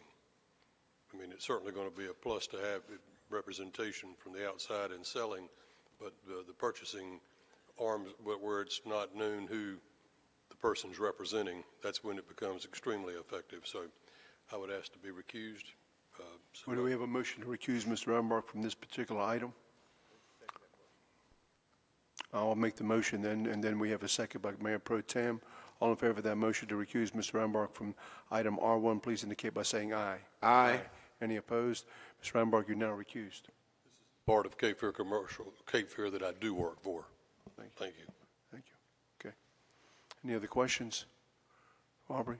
Okay, Mr. Waddell? Yeah, mine's not really a question. I just want to tell the staff that have been working on this for some time that I'm happy to see it come forward. To me, this is a realization, or at least a step towards the realization of the promise that we made to the community in disposing of these surplus properties when we acquired the Skyline Center, which was a good investment. And I think it's going to expedite getting these properties sold. It's going to drive economic development and ultimately get those properties back into the tax roll. Have tremendous economic benefit both to the city government and to the taxpayer. So I'm excited to see this finally coming forward and appreciate everybody who was involved in it. Okay. Anybody else? All right. What are the wishes of council in respect to the resolution? We have a motion approved by Mayor Pro Tem Barnett, second by Councilmember Waddell. Discussion. All in favor of that motion, please indicate by saying aye. Aye. Any opposed? Item passes unanimously. Thank you, sir. That brings us to our next item, which is item R2A, which is a resolution to authorize an upset bid process for 115 Market Street, 114 North 2nd Street, 115 North 3rd Street, and 210 Chestnut Street. At this time, I'd like to recognize our city manager, Mr. Carter. Mr. Carter. Thank you, Mr. Mayor. As you might have guessed, Mr. Parsley will review this item as well. Okay, thank you. Thank you, Mr. City Manager. We'll jump right into this one. It will be a two-man show. Chance Dunbar, Director of Parking and Downtown Services, will also aid me in this presentation. Don't normally put up an agenda for these presentations, but this one, since there's two speakers, I thought that'd be worthwhile. I'll be covering the first 4 bullets you see here on the slide. We'll go over the property location characteristics, review some of the details of the offer, go into staff's recommendation and add a bit of color to that on this one. I'll do a high-level 30,000 foot financial overview, and then Mr. Dunbar will do an in-depth review of the parking decks specifically. So these properties, as listed on the slide and that were just previously read off, are just right across the street from us here in Thalian Hall. We have 115 North 3rd Street, also familiarly known as United Bank Building, and the surface lot attached to it, 210 Chestnut Street. It was a former city administration building, but it is now no longer utilized by the city, and as we go over here in a moment, has been declared surplus. The other two properties in blue are 114 North 2nd Street, known more commonly as the 2nd Street deck, and then the Market Street deck, parking deck, with the address of 115 Market Street. Just some high-level property characteristics. In all, we're looking at 2.42 acres of land downtown, 330,000 square feet of structure building, the 115 North 3rd being office space, Class A office space, and then the remainder being structured parking with Market Street including minimal, some offices as well as amenities, which Mr. Dunbar will go through here in a minute. On the tax books that are available to us now, the appraisal value amounted to a little over $18 million. I did signify, and this is why there's a companion item to these resolutions tonight with the blue asterisk here, that 2 of these properties have not been declared surplus by a council action. So a summary of the offer received. The city received an unsolicited offer to initiate an upset bid for those 4 parcels that were just up on that we just reviewed. $16 million purchase price. That purchase price was not allocated across parcels. It was presented in the aggregate for the group of assets. As is required by statute, a 5% deposit, in this case $800,000, was submitted with the offer, and the buyer included a term which would allow that deposit to return to them within 60 days, which I believe in the offer was worded as for any reason or no reason. Closing would take place within 90 days of contract execution. Properties would be sold in as-is condition and would be transferred, in this case, as presented in the offer, via a special warranty deed.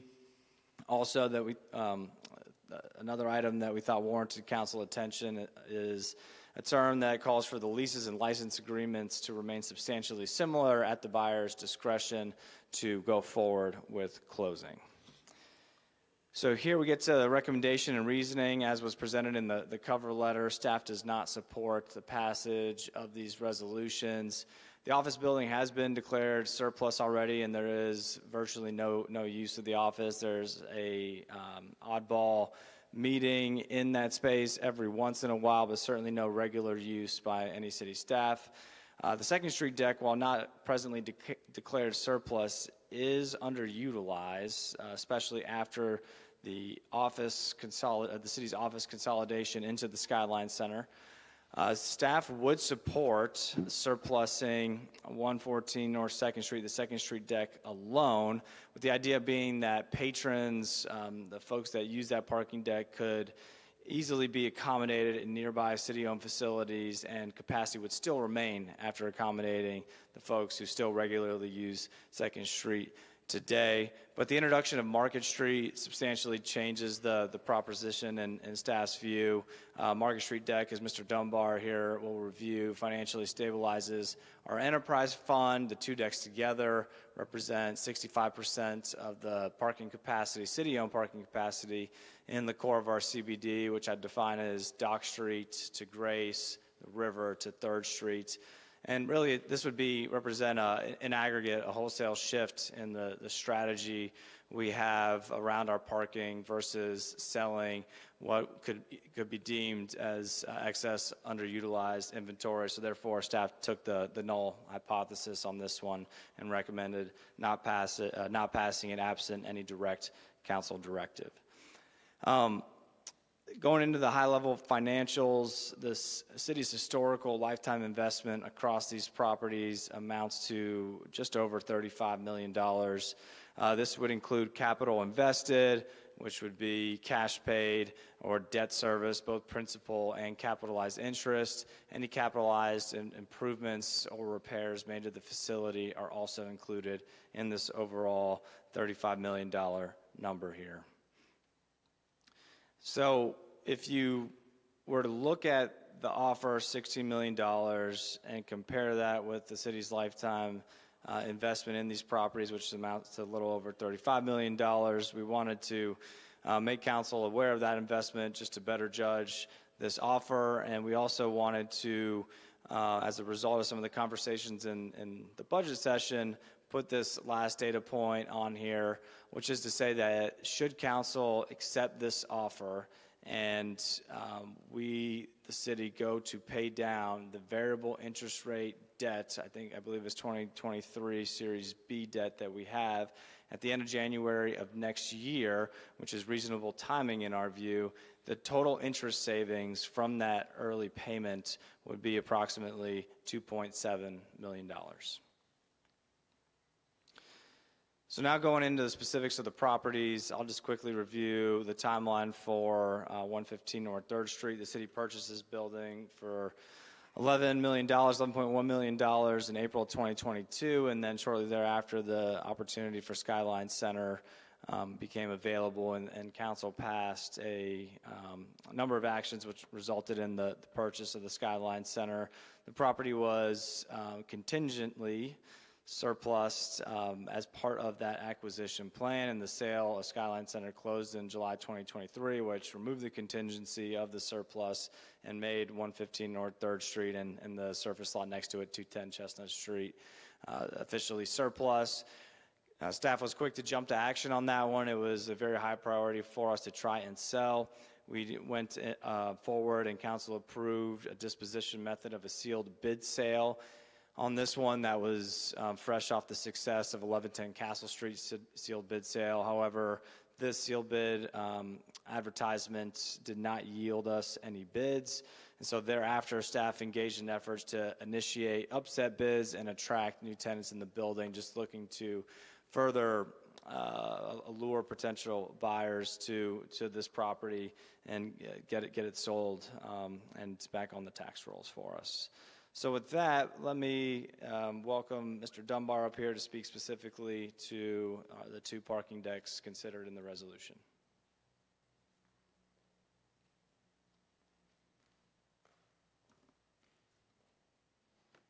Good evening, Mayor and Council. Thank you, Mr. Parsley. I just fast-forwarded here a little bit, sorry. So some details on the parking portion of this item. 2nd Street parking deck, originally constructed in 1991. Total 391 total parking spaces. As a point of interest, it does contain a pretty decent-sized storage area for the city's public services team, the recycling and trash storage. Recycling and trash services storage. There are 2 John Deere Gator vehicles in there, as well as supplies that assist their team in some cleaning of downtown and trash collection through the Blue Bag service. Most of the usage at this facility historically has come from the city offices formerly located at 305 Chestnut, the building at 115 North 3rd Street, currently owned by the city, 101 North 3rd Street, kind of next door to our building, and then various other uses in the area. 2nd Street deck leading into 2020, pre-COVID, it had very good usage, very high occupancy. Our peak occupancy at that deck, even now, is daytime, somewhere between the 11 a.m. to 1 p.m. time frame. Pre-COVID, we were hitting that 85+% number regularly, at times 100% with the full sign out there. Post-COVID, we dropped slightly with some office demand changes, the work from home, just the overall dynamics that shifted post-COVID. And then with the city's strategic relocation to 929 North Front Street, our peak numbers by day right now are roughly 52%, Monday through Friday, somewhere between that 11 a.m. to 1 p.m. number, or 1 p.m. time frame. The evening and weekend peak, that 37%, is pretty static since I've been in this position. It drops significantly at night and on the weekends, but that 37% number is pretty common in that deck on average, Sunday through Thursday after 5 p.m., and peak weekend time somewhere between the daytime and evening time there. But as you can see, there's significant open spaces at this parking facility right now. Financial outlook, not great, but also not horrible. Right now, we're putting about $160,000 in the bank after all of our expenses are paid. An item that should be noted that did not go into the $35.2 million investment that Mr. Parsley noted is the city also just put $2.3 million worth of capital repair into this facility that probably gave it an additional 15+ years of life, which definitely adds value not only for the city but also any kind of potential future sale of this asset. We've got about $750,000 of approved and planned capital at this facility currently. We're looking to upgrade the elevators as well as do our next phase of structural repair from items that have come up since our previous repairs 2 years ago, as well as items that were just not emergency type items in our recent project. It should also be noted what plays into our financial outlook here is the relocation of the city employees. That revenue that was being paid from the general fund into the parking fund of $90,000 per year is no longer coming into this location. It's been relocated up to 929 North Front Street, where majority of our employees are parking currently. And these figures also factor in a 5% general growth on area parking activity. Now to Market Street. I'd like to consider Market Street our shining star, crown jewel of our off-street parking program here. Originally constructed in 2003, has 570 total parking spaces. There's office space on the ground level for the Park Wilmington contractor. It's kind of our front-facing retail side of our operations. They also house 29 employees, 29 plus employees out of that area. WPD Downtown Task Force also has a strategically located space of operation there, as well as 2 public bathrooms on the west side, first level of this parking facility. It's a total of 520 contracted monthly parkers at the facility. Roughly 20% of those 520 utilize our $25 highly discounted rooftop rate. And I think it's important to note most of the usage coming to and serviced by this asset is really driven by the small businesses in our vibrant downtown, not only the owners of these properties and businesses, but their workers, the visitors, as well as all the hospitality workers that are downtown. A good data point, we just processed over 300,000 parking transactions at this facility last fiscal year. So that's 300,000 opportunities for these small businesses downtown to capitalize off of that. As Mr. Parsley alluded to earlier, if we were to surplus the 2nd Street parking facility and it either not remain public parking, get demoed, what have you, we do have the ability, based on the current occupancy and needs at the 2nd Street parking deck, to service those needs at neighboring facilities, including River Place, the Market Street deck, and the Ligon Flynn parking lot. So if that asset ceased to be public parking at any given time, we can absorb essentially every single one of those parkers down the street at the Market Street deck. That's really how important that deck is as well. We ran a 10-year pro forma, and expenses paid, we're projecting up to $7 million of net income at this facility, generated by this facility over the next 10 years. And I would like to make a point. I made a presentation to council back in March on our benchmark parking rates and a comparison to benchmark cities around the state in Virginia, North Carolina, South Carolina, and Georgia. Our parking fees are currently 40 to 50% lower than our benchmark average. So this $7 million is projected on our current parking fees, with nominal increases in 2029 out of that 10-year projection. But there is latent value in this $7 million figure if we were to get more aggressive with our parking fees and raise them closer to our benchmark cities. So I think $7 million could potentially be on the low end of what we could generate in terms of income at this parking facility. This $7 million projection also factors into future parking fees across system-wide with the enterprise fund. This extra income will help continue to cover any operational losses at River Place, as well as Skyline deficits, where the margins aren't nearly as good as they are at market, or are going to be as good at market here in a few years.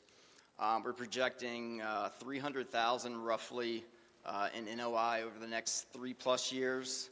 And in 2028, FY28, it's when our debt service ends. So as soon as that debt service payment ends and that asset is 100% paid, we're projecting close to $1 million a year in income going back into the parking fund.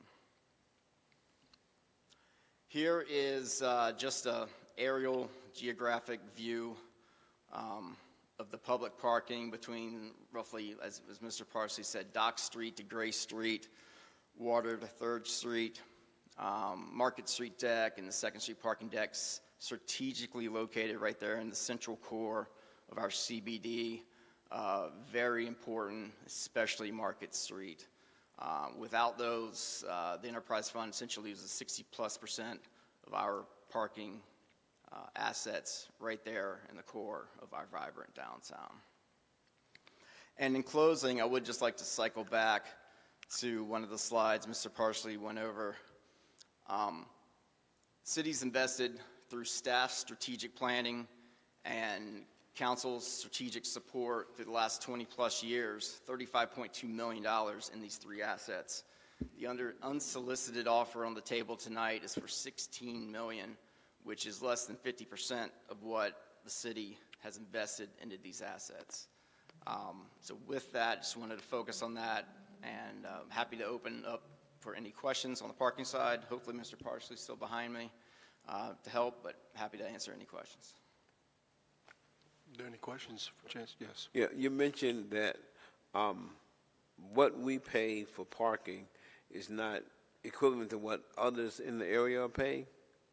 And are we like really far behind, or just? So every year we go through just an automatic practice, and we do a rate survey of about 12 to 16 benchmark cities in the region.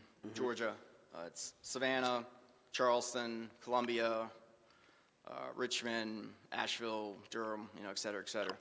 Our off-street parking fees currently, compared to those at Market and Second, to those benchmarks, are somewhere between 40 to 50% lower than that average. I think the monthly per month rate is $40+ less on average, and that daily max rate is a considerable amount less. I think that daily max average was somewhere around the $23 to $24, and we're about to go up to 14 daily max. So definitely is some latent value there, and some big percentage point difference there in comparison. Okay, good. Mr. Waddell? This is probably related to R2B, but staff's recommendation then would be to surplus 114 North 2nd Street and not surplus 115 Market Street, correct? Correct. Mr. Spears? Chance, I don't want to second guess what you're saying here. I would hate for the parking attendants of Wilmington, for safer Wilmington, to attack me on social media. But when I do travel to other places and the parking is so high, it's more of a burden to park when you're traveling than it is in Wilmington. And I guess because it's my home, I can park, I can walk, I know the ins and outs. So, I mean, I do believe that is slightly the draw to our downtown, where you can come and park comfortably and don't have to worry about being out of town, getting a ticket, getting booted, or waking up in the morning and your car's gone, it's been towed or something like that. And maybe that does happen and I just don't know about it. But I think that's the draw to here, in the difference of these other areas. Like I said, going to Raleigh and Durham and going downtown, and it's such a cumbersome act to find parking, or when you park in a place and you got to use the app, and it's $30 to park in the parking lot for 12 hours, and then if it's 6 o'clock, you got to get up 6 o'clock in the morning and move, or you got to add more money because you don't know what's going to happen. So I think I understand what you're saying about the additional revenue, the $7 million in the 10 years. If we become, you use the term aggressive, I would hope we don't become too aggressive. But I understand that there's some flexibility in there, but I also think that's the draw. You can park here comfortably, and you might get a ticket, but it's not something that's going to really hurt you that bad. So I think that's the feel that we have here. That's better than these other places. Yeah, I'll agree with you, Mr. Spears. I think Wilmington's one of the easiest cities to park in up and down the East Coast. So cool. Having lived in other municipalities, I will agree with. I'm glad you agreed. I don't need any more employees mad at me. Chair, I guess Aubrey and Chance, both of you, on the 2nd Street deck, it was at 85% occupancy when the city was here with 305 and at the Harrelson Center. So both those properties are surplus properties for sale. What analysis have you done in respect to how does that parking tie in with the sale of those two properties? Because if you don't have parking to offer for the sale, let's just say you sell it to one entity that takes down one of the buildings and takes the parking with it, and then you go to sell 305. Do you have enough ample parking available to make that 305 an attractive sale? Because they're critically important. You know, the parking program that was started many years ago by council was to support businesses and development downtown, and of course, that's the reason you have the vibrancy. If you can't park, as Kevin alluded to, you're not going to come. So those parking structures, I appreciate the advice on the Market Street deck, and I agree with your sentiment, but the one here at Second, even though it's underutilized currently because of the office use leaving, going north, these properties are going to be reused or sold at some point in time. So how does that play into the equation if you sell it to one entity with one building, but you don't with the other, from a redevelopment point of view? I think that's something we potentially need to take a deeper dive in if we were to surplus the Second Street parking deck. I think through the years, the Second Street parking deck had serviced 305 Chestnut. One of the biggest constraints of that is 3rd Street. I think 3rd Street's a definite barrier to potentially servicing any future development further there across the street. And I think pending on what eventually goes and gets built at 305 Chestnut, that current property, potentially has to be some parking on site depending on what uses end up being. Well, I think we need to do a deeper dive because you also have the redevelopment of the library. And I don't know how many spaces on the private sector side, whether it be a motel, or hotel, or whether it be townhouses or condos or whatever, how much of that deck, that 600 some spaces that the county owns are going to be taken by the private sector, and how much is left for this just general area. I don't have a problem in surplusing. I just want to make certain that we're not doing something that would harm the actual sale of one or the other properties. Sure. I can see why somebody would want it. I would want it if I was trying to buy it, especially when the building's here. But the 305, especially on this side of the street, is more of a concern because I would imagine that whoever buys that property, unless they can utilize, redo the building there, I think it'll come down to redevelop it in a better way. So. Yeah, obviously we need to take a deeper dive on the Second Street deck. I think there's potential more value and potential more activity and potentially more revenue if the city doesn't surplus it, continues to own it to capture some of that overflow parking coming from the county project and potentially parking needs for the future of that 305 Chestnut project. And I know that deck there was built primarily for the court system. But since that is going to be shared with the court system, the library, and new development that takes place, unless the new development is going to incorporate some parking, which I don't believe they will, but I might be wrong in saying that. But I think there needs to be some discussion with that developer to determine what they're thinking about there, at least to have some idea. They may not have any concrete ideas currently, but in the future, how that plays into this whole redevelopment of this area, I think is critically important. And one of the reasons, the 929 North was attractive to us because we had an 1,100 car deck there that we didn't have to build another deck that tied into what we were trying to do down on that end also. So this parking issue is very critical to how we dispose of these properties and how we utilize them. And I hope we do a real deep dive in it because I hate to be making a decision that rational because I don't think we're I know we love to sell these properties as quickly as possible. But I also don't believe that we're in a position where we have to do a fire sale either. And I just want to make sure that we're making the right decision for the citizens of the community and for the redevelopment purposes. And also being able to sell the property if necessary to make the deals work. That's just my comments. Okay. Any other questions? Mr. Mayor? Yes. Mr. Mayor, the agent for the proposed buyer is in the audience if you'd like to speak with him. Sproul Thompson is a local real estate agent who represents the proposer for this acquisition, if you have questions or if he'd like to address the group.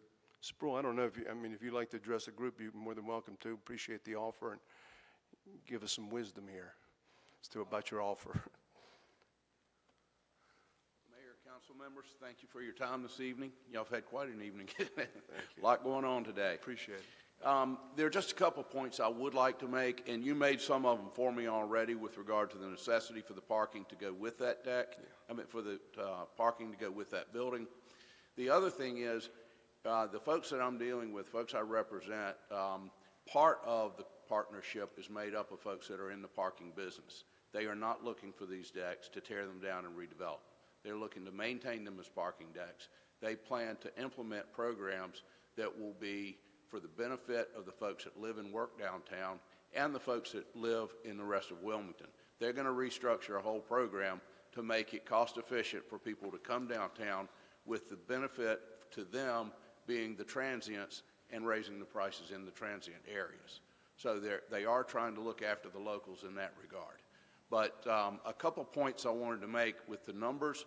I don't fundamentally disagree with the numbers except for a couple points. The data about $10 million for the Market Street deck over the next several years, I don't see how we're going to get there, because the numbers we saw showed a $300,000 a year loss on that deck right now. So I'm not sure how we can make that leap. The other thing that I would like for you to take a close look at is the money that the city has put into an asset over the life, the acquisition costs, interest carry, and capital improvements. That does not relate to the market value of a property. Now, it's my understanding that that Mr. Caudle has suggested having these assets appraised, and that makes perfect sense. We certainly would yield to that and like to come back and see you at a later date. We would also like to request that the earnest money that we have on deposit be returned so that we can start gaining interest on that money. It's, we feel like that's a legitimate request. And with that, I thank you for your time, and we look forward to seeing you once these appraisals come back in. Thank you, Ms. Thompson. Thank you. Appreciate it. It's a fair assessment. Yes, sir. Mr. Waddell. Yes, my question is for Mr. Caudle. If we deny R2A, how fast did the potential buyers get their earnest money back? I would assume it's in short order. It should be by the end of the week. I mean, we are just holding the check. It should just be nothing more than getting that check and returning it to them. Okay, thank you. Okay. Anybody else? Okay. Mr. Mayor, I'd like to make a motion to recuse myself from this item. Okay. We have a motion to recuse Mr. Rivenbark from item R2A. Okay, we have a second to that from Councilmember Waddell. All in favor of that motion, please indicate by saying aye. Aye. Any opposed? Item passed unanimously. You're now recused, Mr. Rivenbark. Okay, so Mr. Caudle, what are you asking for, or what direction are you asking from this council at this point in time? Our suggestion, recommendation would be for you to reject the offer, and we will work, as you know, we are endeavoring to get an appraisal on the second parking deck now. We certainly could then share ballpark numbers with the potential acquisition agents and see if they want to come up on the number. But right now, we just don't believe that the value being offered is equal to the assets. Do you know how long that appraisal will take? That should be in within the next 30 to 45 days. Okay. And then in respect to the redevelopment opportunities that we have down here, how are you going to look at, how is that going to be assessed? Are you going to do it internally, or are you going to go outside to do that? I think we can look at it internally. I think we'd have more confidence in the numbers if we went outside. You will recall that we've done parking studies in the downtown area before. I can't remember the date of the last one. I'm sure Chance can tell us right off the top of his head. But I do believe we could do an internal analysis, but I do believe that it would also be more beneficial to have someone come in and do a professional outside analysis. Okay. I would recommend that. I think that we're dealing with some pretty important assets for this community, and I think that we should, at least before we make that decision, make sure that we have all of the facts and knowledge necessary to make a good decision, sound decision, whatever that decision is going to be in respect to how do we dispose of the properties, and also make sure that we're getting the highest value for those assets as we sell them.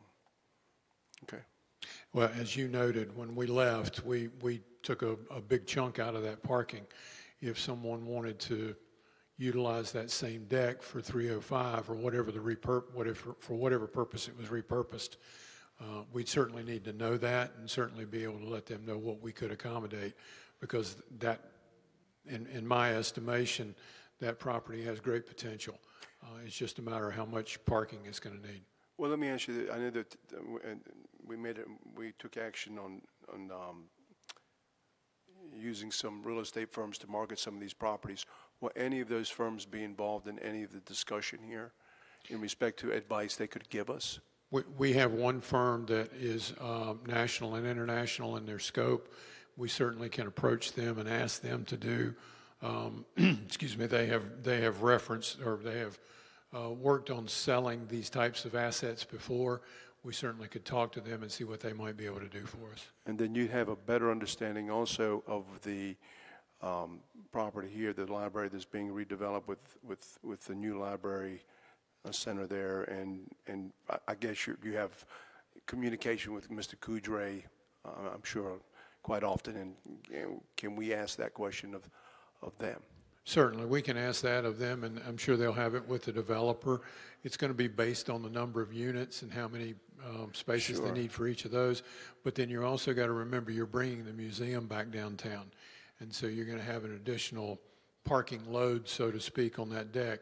I will say that my general knowledge about the utilization of the county deck is it's pretty much underutilized at this point in time.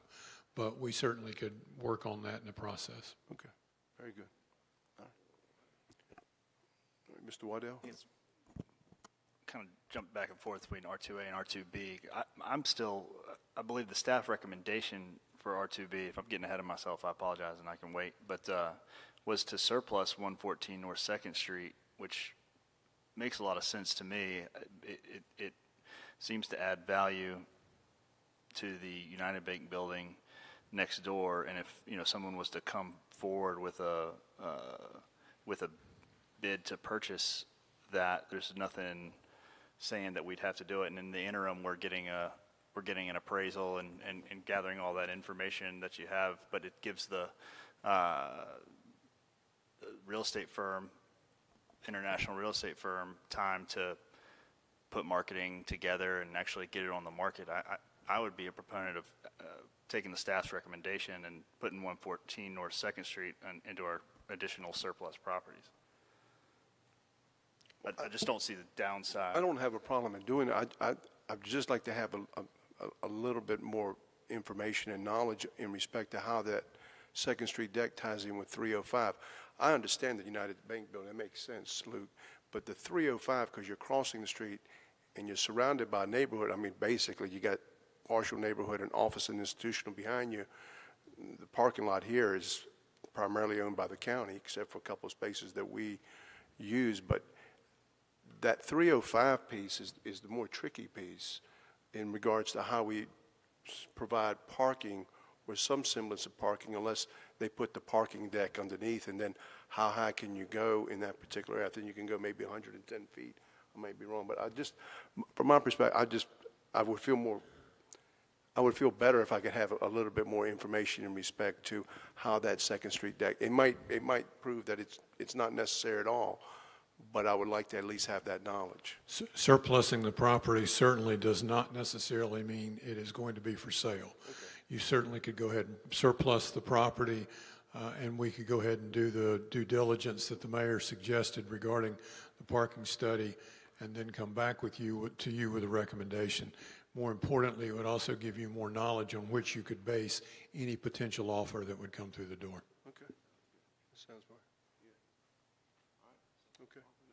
So we would need a motion to deny R2A first, right? To deny R2A, Okay, so we have a motion to deny by Councilmember Spears, second by Councilmember Andrews. Any further discussion? All in favor of that motion, please indicate by saying aye. Aye. So, okay, so that's a unanimous vote. Now we go to the R2B, which is the resolution declaring the city-owned property located at 114 North 2nd Street and 115 Market Street as surplus property and available for sale. And we would suggest that you drop 115 Market Street from surplus. Great, okay.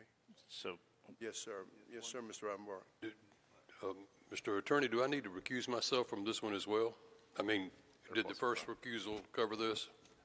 I don't think you need to recuse yourself from this one. Okay. There's no sale contemplated in this one. I think it's fine. Okay. So, Mr. Waddell? so would this just be an amended resolution, or just simply make a resolution to declare city-owned property located at 114 North 2nd Street as surplus and available Yes, sir. for sale? That would be correct. So moved. Okay, we have okay, Luke, can you go ahead and make the motion? Yes, we have a motion approved by Councilmember Waddell, second by Mayor Pro Tem Barnett, to resolution declaring city-owned property located at 114 North 2nd Street as surplus and available for sale. All in favor of that motion, please indicate by saying aye. Any opposed? The item passes unanimously. That brings us to item R3, which is a resolution expressing support for North Carolina House Bill 864, an act to protect the citizens of North Carolina from drinking water contaminated by Gen X and other PFAS compounds. This was a bill that was supported, was brought forward by our state representatives Davis and Eiler in respect to being able to go after the polluters that have contaminated the Cape Fear River with Gen X, Chemours especially. It is now over in the Senate, which they are now contemplating that.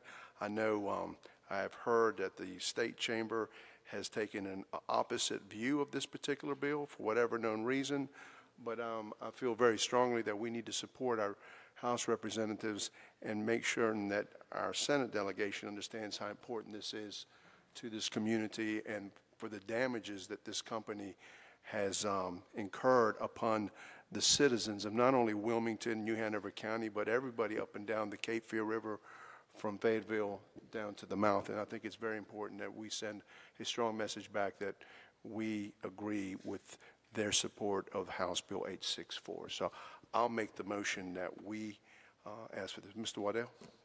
Yeah, Mr. Mayor, I feel compelled to correct the record just a bit. We said that the bill is passed the House and is in the Senate. However, I pulled it today, and House Bill 864 has not yet been heard in the House. So the Senate can act on a House bill that's not yet moved. Nonetheless, I support the resolution. I think that these companies need to pay for cleanup costs rather than our ratepayers of our community, certainly CFPUA. But I think it's important to correct that record that it's not yet in the Senate, has not yet been heard in the House, and also just take a minute to publicly recognize some of the important work that's been done by Senator Michael Lee and the majority of our state delegation. I'm going to, if you would allow me, part of the ongoing efforts to address the impacts of PFAS contamination in our region, significant funds have been allocated by the General Assembly, $35 million to the CFPUA, used as follows: $18 million for drinking water extension to unserved communities, in New Hanover County that are impacted by PFAS, and $17 million for municipal consolidation and regionalization of water and sewer systems in New Hanover County impacted by PFAS. Additional $30 million to the Lower Cape Fear Water and Sewer Authority. Additional $45 million to New Hanover County, with $15 million of that dedicated to water and wastewater projects related to Blue Clay Business Park, which, as we all know, is going to be a major economic driver, and the city should certainly see some benefit from that. So last year alone, our community saw $110 million invested in water and sewer projects, and that doesn't even include some additional funding provided through the Water Safety Acts, which has appropriated $50 million of direct funding from the General Assembly and leveraged hundreds of millions in research. So while I certainly support that resolution, I thought it was only right to just reference and thank our state delegation for the tremendous amount of work that they've put forward into putting us at the tip of the spear and being nationally recognized for our efforts. Appreciate that. Thank you. Well, I'm going to go ahead and make that motion to approve. We have a second to that? We have a second by Councilmember Spears. All in favor of that motion, please indicate by saying aye. Any opposed? That item passes unanimously.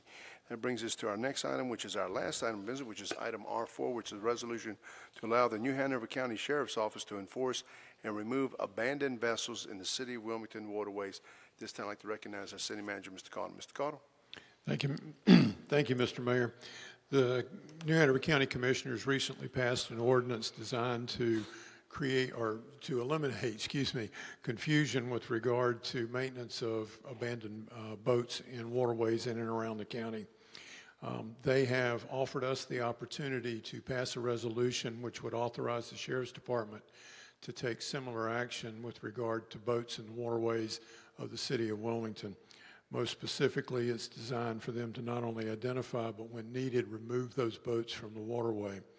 I'm not sure that this has a great deal of impact with regard to the city because many of our jurisdictional boundaries run to the high water mark as opposed to the middle of the waterway.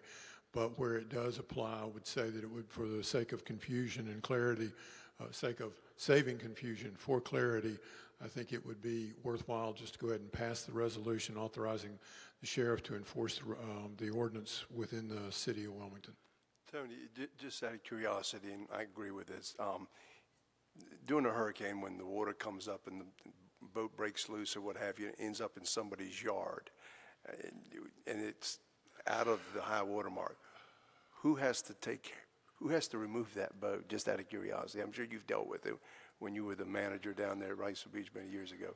I want to see what the attorney has to say about this. How does that get resolved? The shrimp boat pulls up and ends up in your backyard.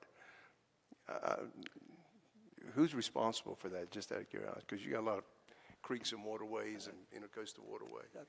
Admiralty law is not my specialty in law school, but I think the responsibility lies initially with the owner of the boat. But the property owner is going to have rights too, especially if there's some kind of contact with the structure.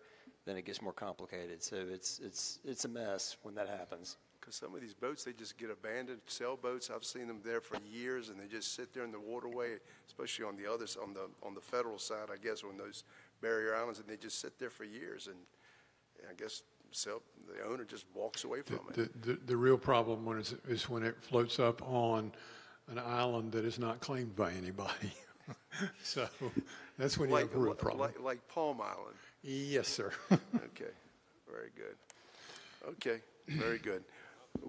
Yeah, what are the wishes of council in respect to the resolution? We have a motion approved by Mayor Pro Tem Barnett, second by Councilmember Andrews. Discussion. All in favor of that motion, please indicate by saying aye. Aye. Any opposed? Item passes unanimously.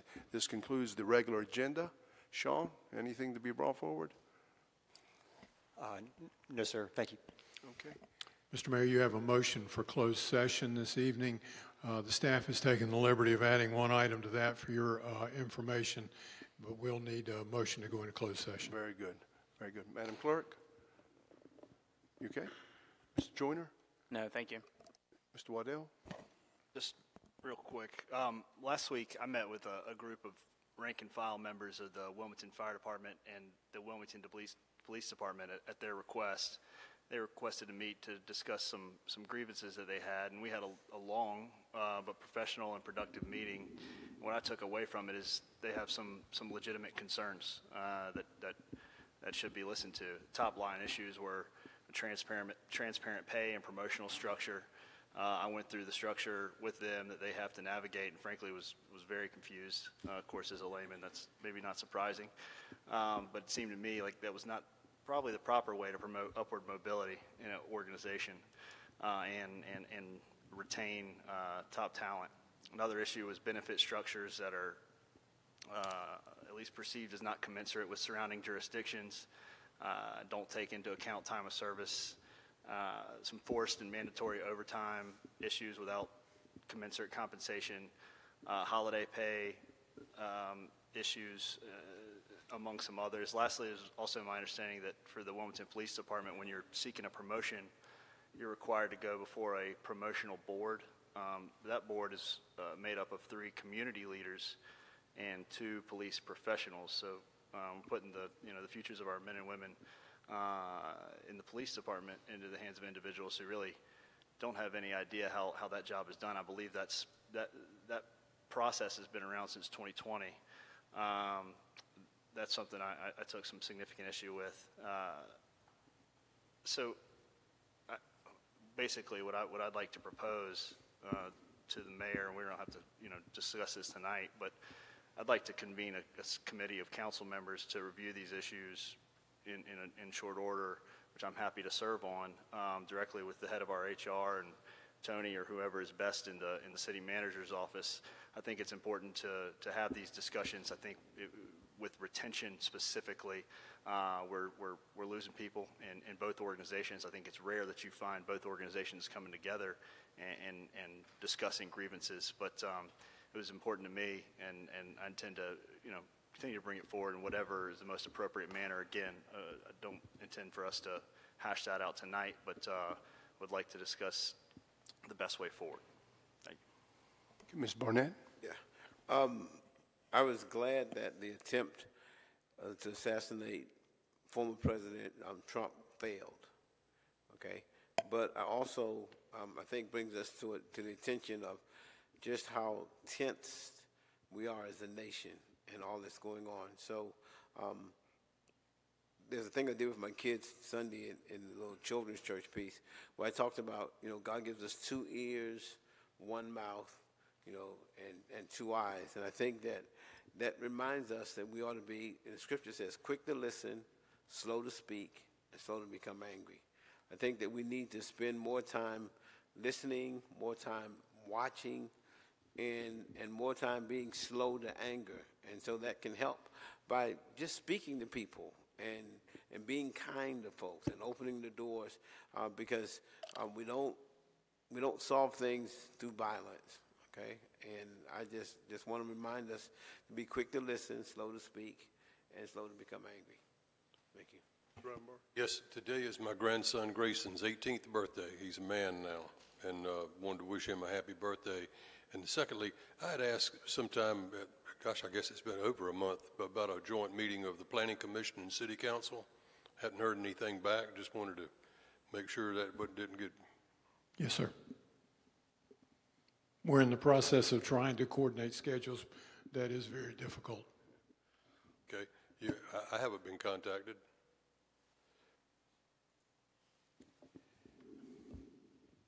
Sanders. Yes, today I had the opportunity to go out to Cape Fear Habitat for Humanity, their kickoff of their Habitours. They're now going to be giving tours to anybody that's interested of their facility that's out across the river. They have a warehouse where they not only build the walls and components of the homes and then erect the walls on site, but they also have a training center there where they teach their homeowners skills on how to maintain and repair their homes.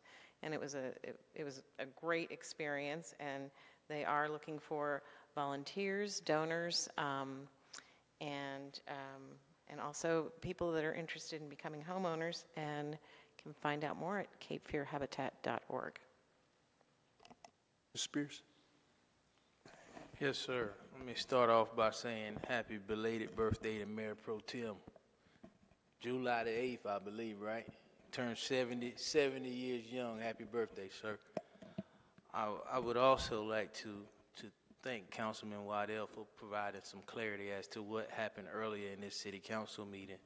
So instead of being attacked on social media, he was requested to sit down with members of city staff so that they can express their grievances. Not attacked in the post. His family was not attacked in the post. But why, sir? You talk, and then I'll go on to the other part where their grievances about who serves on a committee. The Wilmington Fire Police, the Wilmington Fire Department, the Wilmington Police Department, they serve the citizens.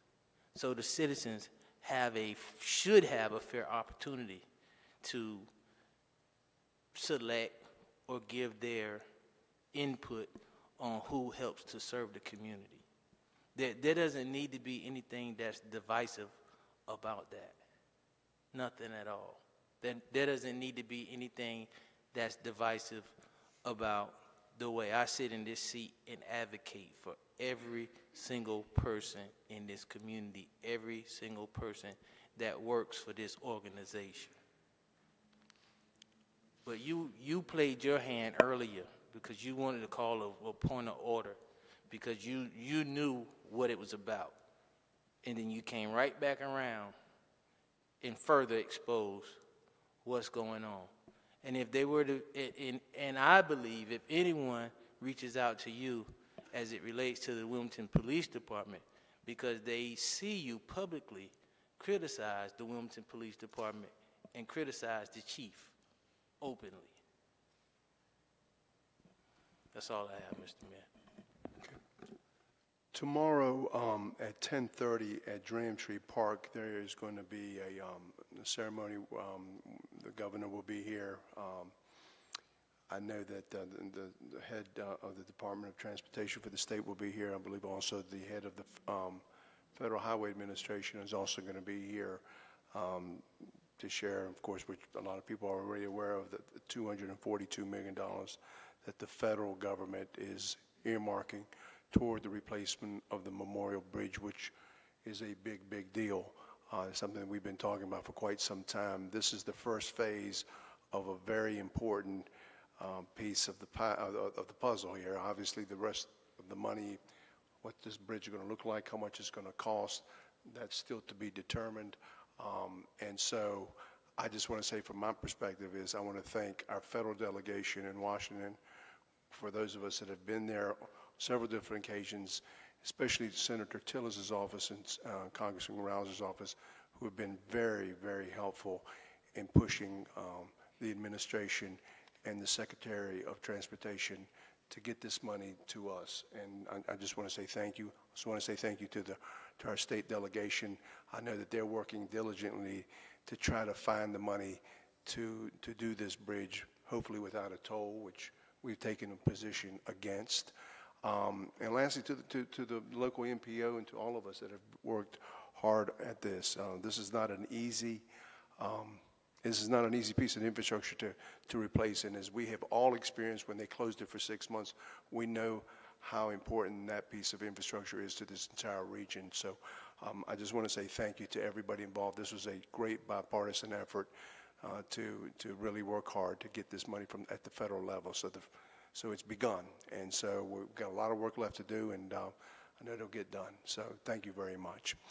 And now I'm going to make a motion, or somebody's going to make a motion, that we go into a closed session pursuant to the provisions of North Carolina General Statute, Section 143-318.11A1A6, in order for the City Council to, 1, prevent the disclosure of information that is privileged, confidential, or not considered a public record pursuant to North Carolina General Statute 132, and 2, consider the performance of public officers or employees appointed by the City Council. The closed session will be held in council chambers, and I'm going to ask everyone after we take this vote to leave the chambers at this time, and at the end of the closed session, council will reopen its public session and adjourn at that time. So I have a motion. We have a motion made by Mayor Pro Tem, well, we're going to say Councilmember Celeste Andrews. All right. Seconded by Mayor Pro Tem Barnett. All in favor of that motion, please indicate by saying aye. Aye. Any opposed? Item passes unanimously. We will now go into closed session, and we'll please ask for the room to be cleared. Thank you.